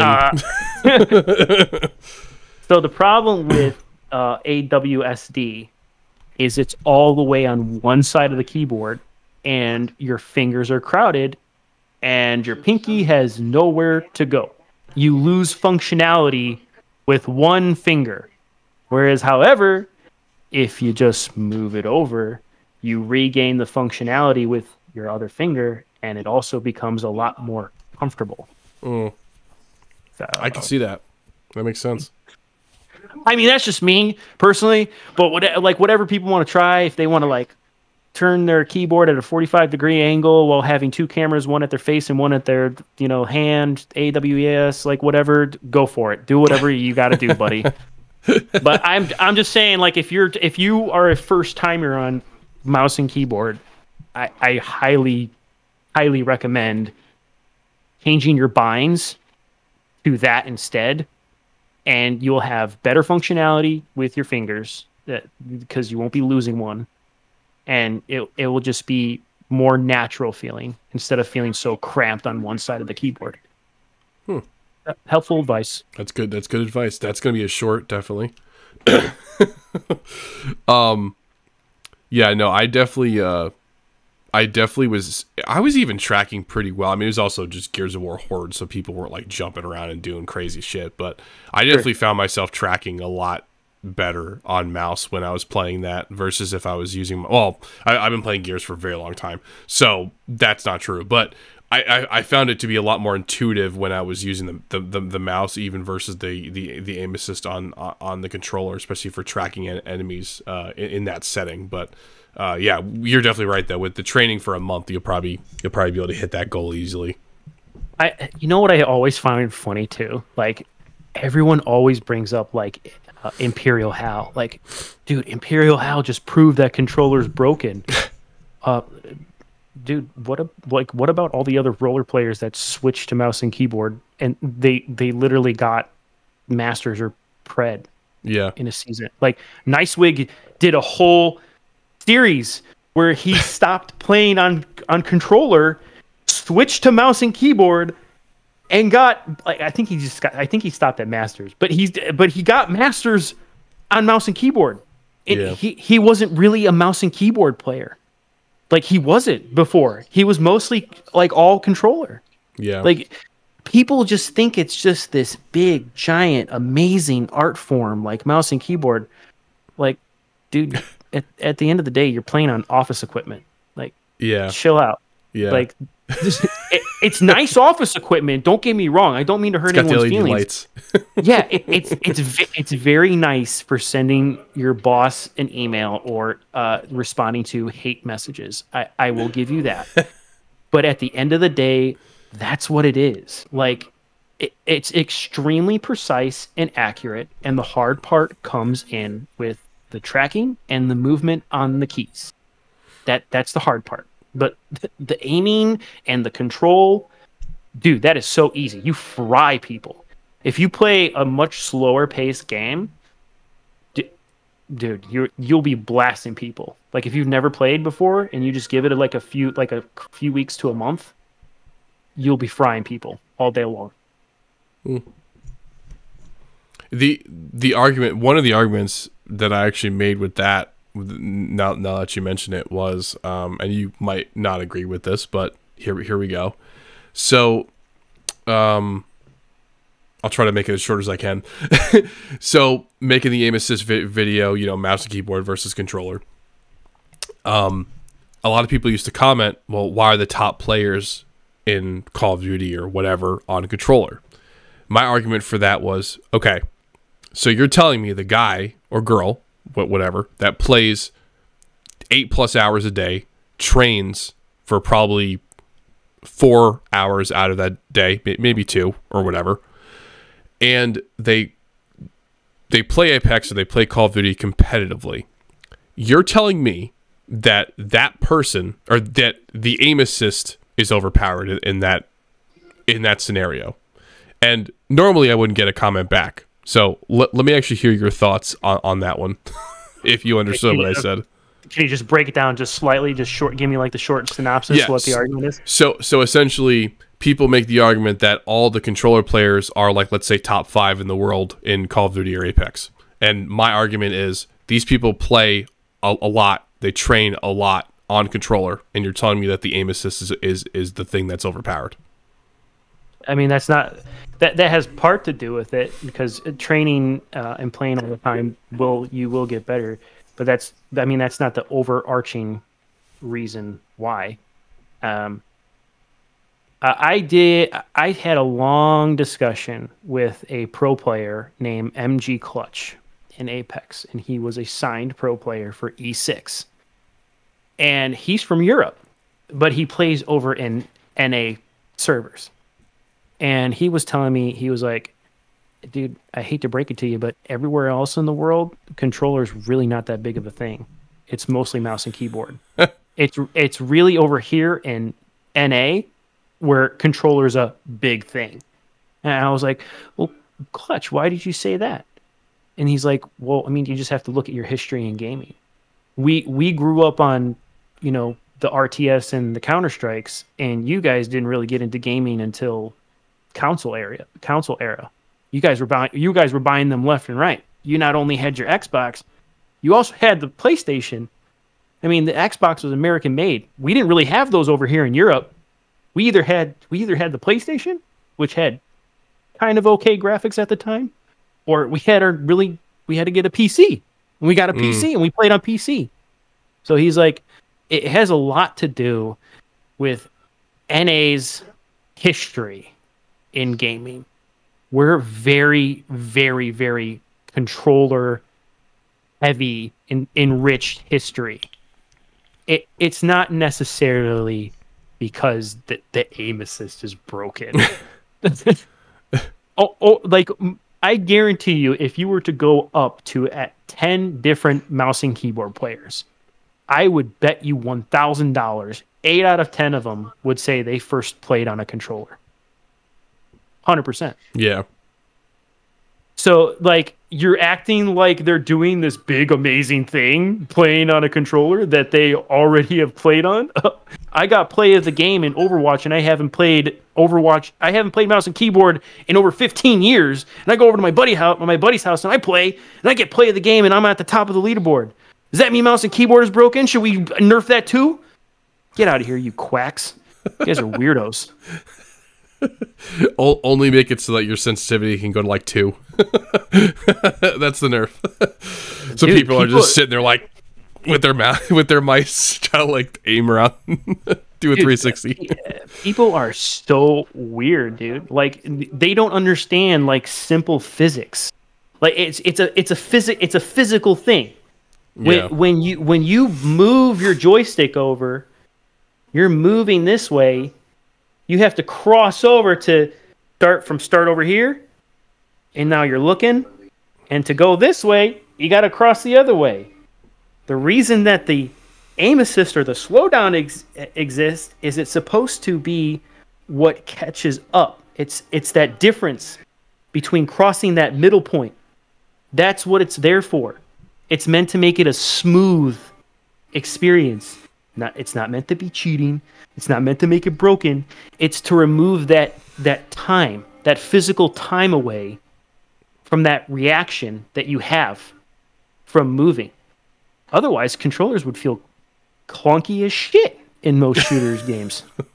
I'm being dead honest. Like, yeah, your timing would be so off, like so off. But your timing is on time because of it, and it makes it a smoother experience. And like I said, like, aim assist has existed in games since like Duke Nukem, bro. Like late 90s. Like late 90s. Because developers realized while they were developing these games on PC, oh, hey, I'm on a mouse and I'm on a keyboard while developing this game, and I'm developing this game and moving this character around like this, and it feels like this while I'm moving my hand. I visually see it moving like that with my mouse in my hand. But when I port it over to my workstation for my developer build for my console, and I'm moving the joystick, something just doesn't quite feel right when I'm playing on it. And hence, aim assist was born. It wasn't born to give you a competitive edge. I'm sure a lot of people abuse it in some aspect or some way that is beyond my understanding. But it was never intentional to make you angry keyboard warriors foaming at the mouth. I promise you, I swear with every being in my soul, that's what it was. It was never intended that way. It was never intended that way. Yeah, and I also feel like in the longest time I've been using aim assist, I feel like it screws me more than it helps me a lot of the times. Especially in Call of Duty. Call of Duty, Apex, and that's because the more advanced games get, like graphically, mechanically, the harder and harder it will be for a game developer to develop a proper aim assist algorithm. It just will be. It will just be harder. Because they have to look and consider so many different variables when developing that specific algorithm. And they have to make decisions as to how strong or how weak they want to make certain aspects of it. Because, take like Apex, for example. If they put slowdown in it, well, how strong should we make it? We just have kids just, jumping off of boxes. It's just like this. But then they realize, like, oh shit, this guy 5 seasons later is like gliding through the air like he's Neo. Like, what the fuck? Like, maybe we should have made that a little bit stronger. No, I'm just kidding. But that's the type of thing that I mean. Like, developers have to make that decision when they're developing the game. So yeah, you seem like you also have a deeper understanding of just game development in general. Dude, I've studied the shit out of what it takes, and every time I see some brain dead idiot saying, just remove the rotational.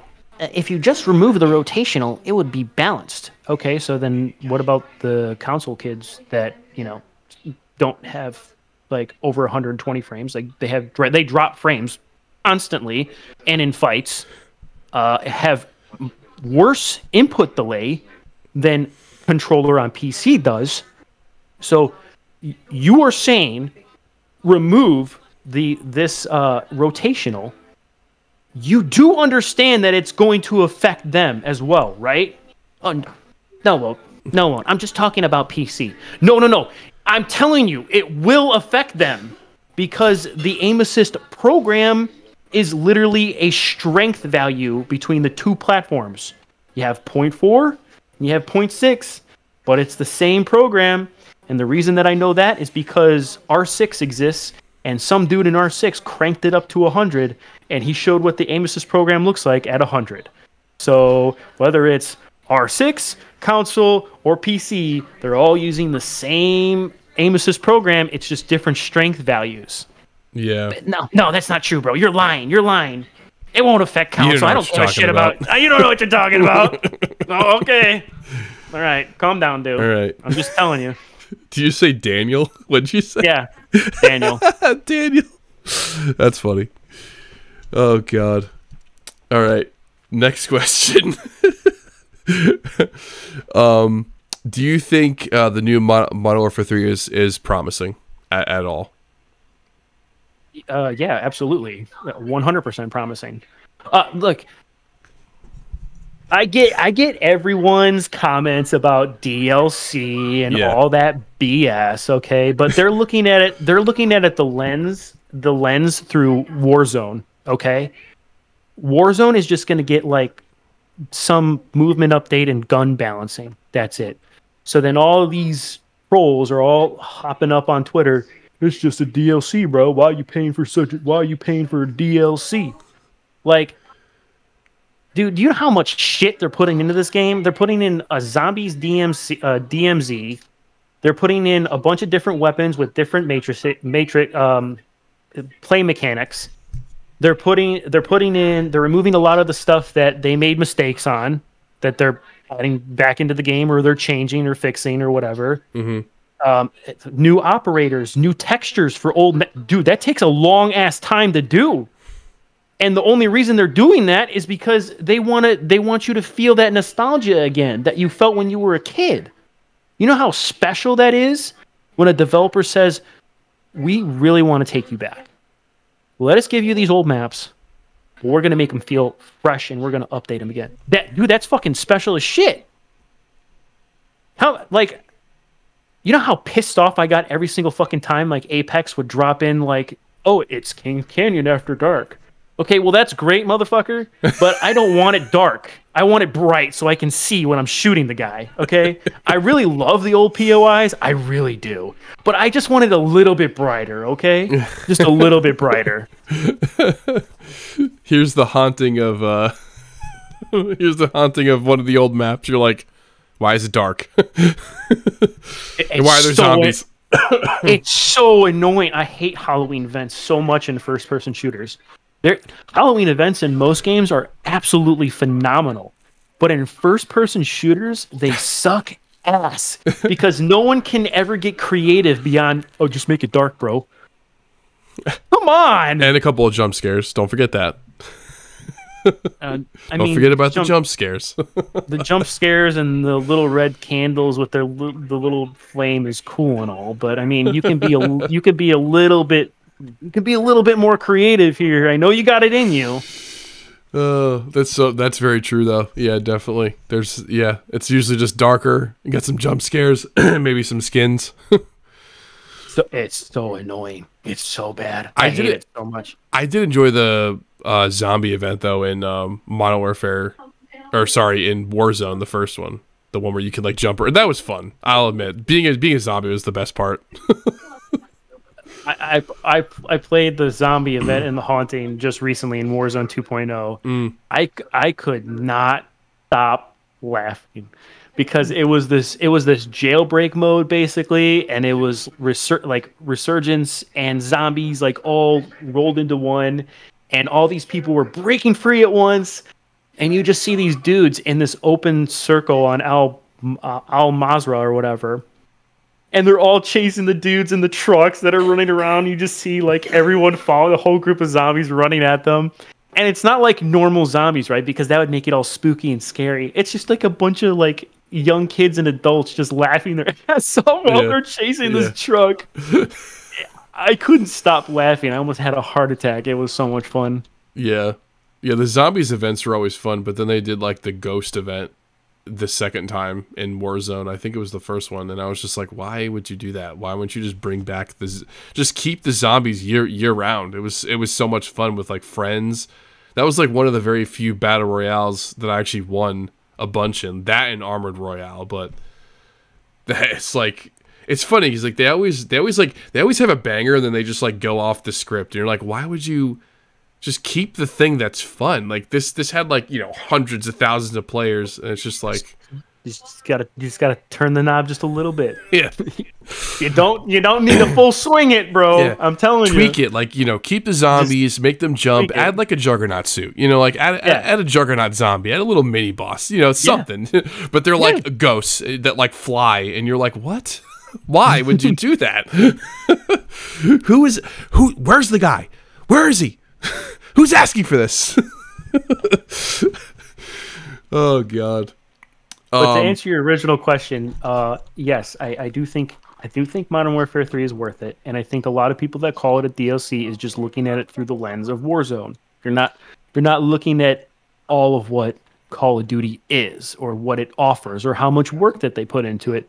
Yeah, okay, the campaign's like 3-4 hours, but like, what else are you getting in the game? You know, the zombies DMZ, you're getting a bunch of new operators, updated textures from old maps, new skins, you're getting updates to the actual gameplay itself, which is what you wanted. Yeah. It felt great. I played the beta. It was amazing. And like, I haven't had that much fun in a Call of Duty like game, period. Like, not since, oh God, I don't even know when. Probably Modern Warfare 2, the original. Yeah. So. Do you think that the last three Call of Duties, being Modern Warfare 2019, Modern Warfare 2, and Modern Warfare 3, might have something to do with it too? Because they're just kind of just recycling old bangers and trying to relive the glory days? I mean, you could recycle old bangers, but they'd still be shit. That doesn't mean they're going to be good. I mean, I played a little bit of Modern Warfare 2, and I thought that shit was ass. I played a little bit of Modern Warfare, and I thought, okay, I mean, this is cool, but you know, I'm still into Apex at this time, so you know, whatever. So that's cool. That's cool. I'm glad you guys have that, but I'm going to be staying over here at Apex. But you know what I mean? Like, you could You could slap your name on it, a different name on it, as much as you want. Doesn't make it any less shit of a game. Yeah, I mean, I'm one of the fans that kind of saw that, and I was just like, guarantee you, next is going to be Black Ops. The next one's going to be Black Ops. I don't know what they're. I don't know what did they just like run out of like content. Like that's what I was thinking. Also, why I kind of stopped playing it. But the other thing too is when you mentioned the new zombies, I think that's another thing too that nobody really asked for. They're innovating, but it's a little bit of a kind of left field innovation where it's just like, yeah, listen, we're not doing any round-based zombies. We're just doing a DMZ with zombies, and it's just like, yeah, but like, where's the guy? Where is he? You know, like, we gotta by the throat. Like, where is he? Where's the dude that's asking for all this stuff? I was really heavy into Kino der Toten back in Black Ops. It was 1, 2, 1. I think 1. It's been there's so many zombies and there's so many remakes. I think it's 1. Anyway, besides the point, I was really into Call of Duty Zombies, and I was there when Tom Syndicate first came up, and he was super big into Call of Duty Zombies, and I watched all his videos. I totally understand it. People need to understand, it was a very small niche group that wanted to always get the highest kill rounds. Majority of people just wanted to get their favorite loadout or gun and just survive for like another 15 or 20 rounds, blasting people away. Either it was with the ray gun, or they wanted to level up their one gun and they just needed like 15 more rounds, and you know, they can just level it up just a little bit more. Or, you know, people really enjoyed the Easter eggs, so people were always looking for Easter eggs in the game, or like activating the song, or hey man, I really need to do this Easter egg. Can you please do it with me? All right, bro. Like, I already did it. Here, let's do it like this. This is what you do. It was such like a small part of zombies, just to see how high you could always get to the rounds. Because let's be real. Let's be really honest here. Who the fuck has like 15 plus hours to spend so that they can get past level 100 every fucking day?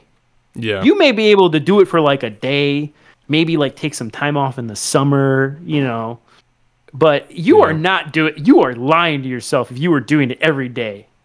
You are lying. You are not telling the truth. So I think I will miss round-based zombies. I'm not going to completely say that I won't miss it, because I most certainly will miss it. But I'm super pumped for the fact that a Call of Duty Zombies is in a more open world, in a DMZ. I'm super excited about that. I want to see how that plays out. I'm really curious. I saw a little bit of the gameplay, but I'm sure as time goes on, more things are going to develop. And, you know, if they add Easter eggs in the map, maybe they added 30. I mean, past Call of Duty maps, they only added like, what, 2 or 3? Maybe they added 30. Who knows? It might just be exciting again, like fun again. Yeah, that's a good point. That's a very good point. As far as level 100 goes, I've done it a couple times. Black Ops 3 was my fastest 100 round, probably like 5.5 hours. You're not doing it every day, though. I'm not doing it every day. No, you're not. No way. So, yeah. My first few attempts, I got it in 8 hours, but then I got it all the way down to 5.5 hours. Solo. That's good. With 4 people, it took like, dude, it took a long time. It took like probably 9 hours with 4 people, maybe longer. I know, man. I made the zombies are quadrupled. That's why.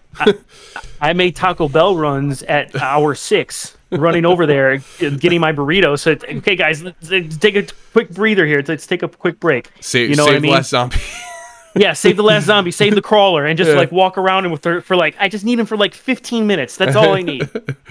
Yeah, dude. Yep.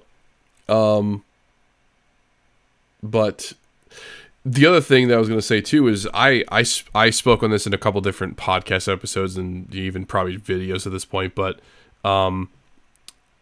definitely DMZ, and I feel like you made a good point. Yes, I'm excited to see where it goes, but I made a point about DMZ staying. I think they're actually getting rid of DMZ. I might be wrong about that, but I could have sworn I saw like nobody.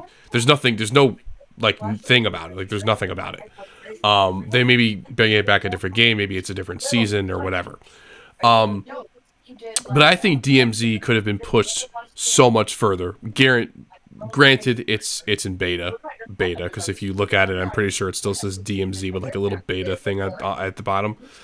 But I think they should have added zombies. I think they should have added, the strongholds that have like just like juggernauts, like crazy things. Where like kind of what they're doing in the new zombies now, where they have like the outskirts is like the easy, and as you get closer to the middle of the map, things get harder.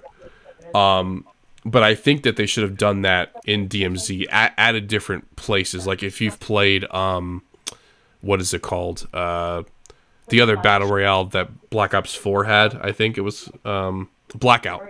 Where they had specific POIs that had the zombies, that had monkey bombs. Like that's what they should have done in DMZ. They should have made specific POIs with specific enemies, like, and made it so that it wasn't so PvP focused, and made it more like PvE with like a sprinkle of PvP, where you're sitting there and you could encounter a different team, but maybe you want to team up with that team instead of killing each other and the bots. We're like, listen guys, these bots are hard as shit. Let's team up. Let's kill these guys and we'll split the loot. Like that in the Call of Duty toxic community, that's very low likely, but you get the point there. I think they could have done so much more with DMZ, but they didn't. And if they do, great. But I think DMZ at one point was going to pretty much save Call of Duty, if they did those kinds of things with it. Is that a bold statement? Your face went. You were like, what? I mean, I played DMZ because someone said it was easy to collect souls in it because I was grinding out the last camo for the Halloween event. I was bored out of my mind. I was like, what is this shit? Because I'm running around trying to find enemies, and I'm like looting microchips, and I'm like, what the fuck am I doing? I want to shoot people. Do you like PvP games more, or do you like PvE games more? Definitely PvP games more. Yeah, that's why. I love PvE games. That's like my jam. Like that's why I also like zombies so much. Like the round based and whatever else, because it's just I just enjoy it more. I enjoy a good zombies game. Don't get me wrong, or I enjoy like a good RPG. But I mean, dude, it's like, I'll give you a good example because I really grinded the shit out of the original Fable series and Elder Scrolls Oblivion and Skyrim. Those were amazing games to grind out, and I loved every second of playing those games. But the moment that I played Starfield, I was like, dude, this shit's so boring, bro. I'm just going to uninstall it. Like, I'm sure it'll get more exciting down the road as people add like mods and different things to it. Yeah. Like they did in Fallout, right? Yeah. But dude, downloading Starfield for the first time, dude, I was like, dude, this is I was so pumped to play this game, but this shit is so boring. I don't know, and I uninstalled it right away. So if it's the right game, and it has the right amount of excitement at the time, sure, I don't mind playing it. But my problem with DMZ and Call of Duty is I was running around for like a solid 10 minutes. I didn't see shit. I didn't see an enemy.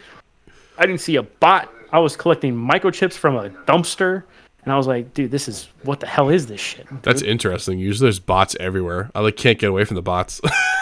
That's what someone told me. I was streaming at the time. That's what someone told me in my chat. The dude that told me to play DMZ, he was like, dude, this is so weird. Like, I'm usually running into so many things. Dude, and so many people. Bots, bro.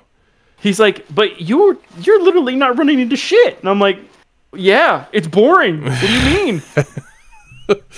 Dude, that's actually really weird. Maybe because you didn't spawn with any players like that. Because I think the more other players there are in the area, the more bots spawn too. And then like if you kill those bots, then the threat in the area goes up. So then more bots spawn and harder bots spawn too. So I think that might have been the reason why. Maybe which map did you play on? The big one, the biggest map, most likely, the first map, Al Mazrah. Is that what it's called? I think, man. not Al Mazrah. It was more like a darker, cloudy kind of. Oh, it was a Halloween map. Got it. Kind of like grayish. Like it was just gray, like a slate gray. Like if you were to walk in, if you were to look at a picture of New York City, that an artist's interpretation of a rainy day in New York City, and it was all slate gray and like cold looking. Like that's what it looked like. Okay. I don't know what map I just described. Maybe someone in the Call of Duty community can tell me. Someone in the comments can tell us. Yeah, 100%. Yeah, no, that's strange. That's actually kind of funny though that you didn't hit it. You didn't. I can't get away from the bots. I was playing with always game time. And me and him were jamming out, and we got killed by bots 3 times. That's how many bots there were. There was just an army of bots. We couldn't kill all of them. So but that's hilarious. This is the last question. Are you ready for it? It's not very difficult. I'm ready. I'm ready. Is Call of Duty coming back? Absolutely not. Call of Duty is coming back like Apex is coming back. Okay? like once the initial hype wears out, and trust me, the hype has been real since 2008, okay? Yeah. So it's never going to be like how it was. Like there's just no way. I mean, you're going to have like Modern Warfare 3 coming up where there's going to be a lot of hype. People are so excited to play, and they're going to play it for like a solid 3-4 months. And then once that hype wears down, then it's just right back to the same old bitching and moaning. But the players aren't going to go anywhere because the game is a staple. So it's not like it's dying or it's dead. I tell the people the same thing about Apex. Apex isn't going to go nowhere. It has a solid, steady player base that is very dedicated to playing the game because they initially liked it so much. Respawn hasn't really done anything innovative since like season 7. Maybe that's a stretch. Maybe I'm being too harsh. Fuck it. I'm just gonna say season 7. Who cares? They haven't really done anything innovative since like season 7. So like, it is what it is. But that doesn't mean that it's gonna die or anything. Yeah. But it's definitely not making a comeback. That's for sure. What do you think the peak of Call of Duty was? Like what game? What era? For me, it was the Black Ops era. Like that was so top tier. And I know everyone says like, oh, Modern Warfare 2 and Modern Warfare 3 or Modern Warfare 1 even, right? But for me, like I like to look at all aspects that a game has to offer, and I like to look at its replayability. So while Modern Warfare was really cool, like I put hours into that game too. Don't get me wrong. But the multiplayer in Black Ops coupled with zombies, it was really amazing. It was a good time. And what even made it even better was that you had to look forward to the next Call of Duty because you were so pumped about that Call of Duty. And then they came out with World War II, and it was shit. Or they came out with Advanced Warfare, and that was shit. And you're like, no, this is just gone to ass. Let's just go play something else. I'm gonna go play Peggle on my sister's Xbox account. I did enjoy the Advanced Warfare zombies though.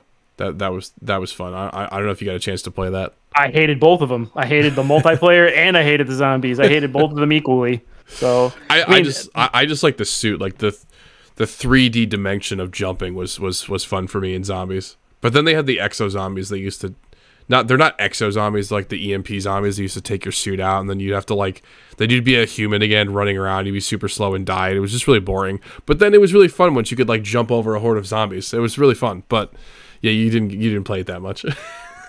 I didn't like it like that. I'm a farmer. Okay, I like to grow my crops before I slice off the heads of cabbage. All right, you get what I'm saying? Yeah. So I liked corralling those motherfuckers and then taking an LMG and just blasting them in the head. The whole like jump pack thing, flying around. I mean, that kind of ruined it. That kind of ruined that feeling for me. Yeah, I agree. Yeah, I mean, for the multiplayer, that's definitely what ruined it. After Advanced Warfare, I think was like one of the times where I was like, yeah, this game sucks. I'm not doing this anymore. Like, especially because the Speakeasy was like the most overpowered gun pretty much the entire time that game was out. It was like a Thompson. It was a Thompson, and dude, I could never get that variant. I tried so hard, but I also never bought anything. So like I was just always like grinding to try to get it. Me and my friends, none of us really spent any money on the game. So we were just grinding. I got like 2 variants that was like the same gun, but it wasn't the Speakeasy. There's something about the Speakeasy that was broken. I don't remember what the hell it was. I'm pretty sure it was like recoil or something. Like the recoil on it was like almost 0, no matter what you were using, no matter what platform you were on. It was like 0 recoil, and it was like if you were good at movement in that game, you would just rail teams. Like just it was so easy, and I was like, I can't do this anymore. Like I can't like, and I used to always the sniper in that game, the semi-auto sniper, which was like the M21 from the other Call of Duties. Yeah. It was fun. I used to love using it, but like shooting this dude, you know, like it was impossible. I'm I'm just sitting here like, all right, well, I'm going to die in 3. Yep, dead. The game came out before it was ready. It was before its time. Yeah. I mean, nowadays everyone loves cracked movement gameplay. Yeah, that's true. But it's just, you know, we were eased into it. That's why this current era of gameplay and first-person shooters has come about. The movement shooters, as I like to call them. That's why they exist nowadays, because we got eased into it as time went on. Whereas Advanced Warfare, we went from laying on our stomachs and dolphin diving to fucking gliding across the map. Like, what the fuck is this? Like, are you kidding me? Being able to jump forward and then glide backwards for like, you know, 10 feet or whatever. That was nuts. Yeah. Yeah. But to answer your original question, as far as Call of Duty is concerned, no. And to add on to that, the next big thing is not going to come from a big studio. I'm 100% almost positive the next game that comes out that people are just going to grind the shit out of and it's going to last decades is going to come from an indie studio. Well, Fortnite was like that. Fortnite wasn't... Epic wasn't that big, was it? Or no, that wasn't Epic. Was that... Is that the actual developer? Yeah, but Epic's huge. I mean, they developed the Unreal Engine, and they developed Unreal Tournament, which was the predecessor to like Fortnite, and they also developed the Gears of War series. So, well, isn't that a Microsoft project? It was made in Unreal Engine, but isn't that a Microsoft project, the Gears of War? They bought the rights to it, but Epic made it. Got it. Epic made it for Microsoft. Okay, that makes more sense. It's like if you were to commission an artist for a piece of work. Yeah. And you pay for it. Same concept. You know, that Microsoft paid Epic and said, "Make a game for us." Epic said, "Here you go." And that's a pretty big franchise too, especially the story. Yeah. So I mean, so they were huge. Yeah. They were huge when they made Fortnite. All I'm saying is like, it's the only thing that I have to back up my statement is that it was done once before. Two guys from in a game studio left their company, and they decided that they were going to focus on one game and one game only, and it became one of the largest games in the world and one of the most sought after esports in the world. And I'm talking about League of Legends. So two guys started a dream. They said, we're going to only focus on one game in our studio, and that's it. We are just going to focus on this game, and that's no more. And it blew up to be massive. So that's the only thing I have to back up my statement for what I said. So it's going to happen again. I can feel it in my bones. There's going to be another riot. You know, those two guys are going to come out of the woodwork. They're going to come out of their grandma's basement, and they're going to make something amazing. It might even be somebody from Activision, or two guys from Activision. Who knows?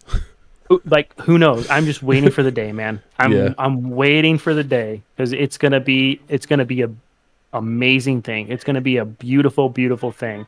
Because I remember when League of Legends first dropped and I was playing that in my dorm room in college, I thought, dude, game is so good, dude. Like, wow, I love it. And just learning all the different character builds and items and stuff, and you know, and watching it. I still watch League of Legends videos, and I haven't played the game in like 5 years. You're just interested in it. It's so interesting. Like, you don't think it is? It's interesting. I don't play that stuff. I don't really play Call of Duty anymore, but I still watch the videos on it, you know, and see what people have to say about it. So I get it. You should just try it. Watching an LCS, which is their championship series. Just try watching like an LCS finals. It's so exciting, dude. Because you'll have to send it to me in Discord next time it's on. Just send me a link and I'll take a look at it. Because you know what makes it exciting though is because it's a setup period. You know, these two teams, they're right next to each other, but they don't mess with each other. And time goes on, and then just someone makes the first move, and then it's like, oh, he's going for it. Is it going to happen? And then all of a sudden, the team dogpiles on each other, and then you're just like, it's happening! It's happening right now! It's really exciting. It's the build-up. Yeah, it's the build-up. That's what makes it so intense to watch and so exciting as an esport. That's what makes it good. Interesting. That's an interesting take. Well, that was my last question, and I want to be respectful of your time again. So, where can the people find you? You can literally find me anywhere. I'm like a maggot on a piece of fish. So you can find me on like Facebook, TikTok, YouTube, Twitch. You can find me on Twitter or X. You can find me on Kick. You literally can find me anywhere. Instagram. I will be putting your links down below, and I'll probably put them on screen too, or your handles, and then I'll put your link tree down there too, so they'll be able to find you easier.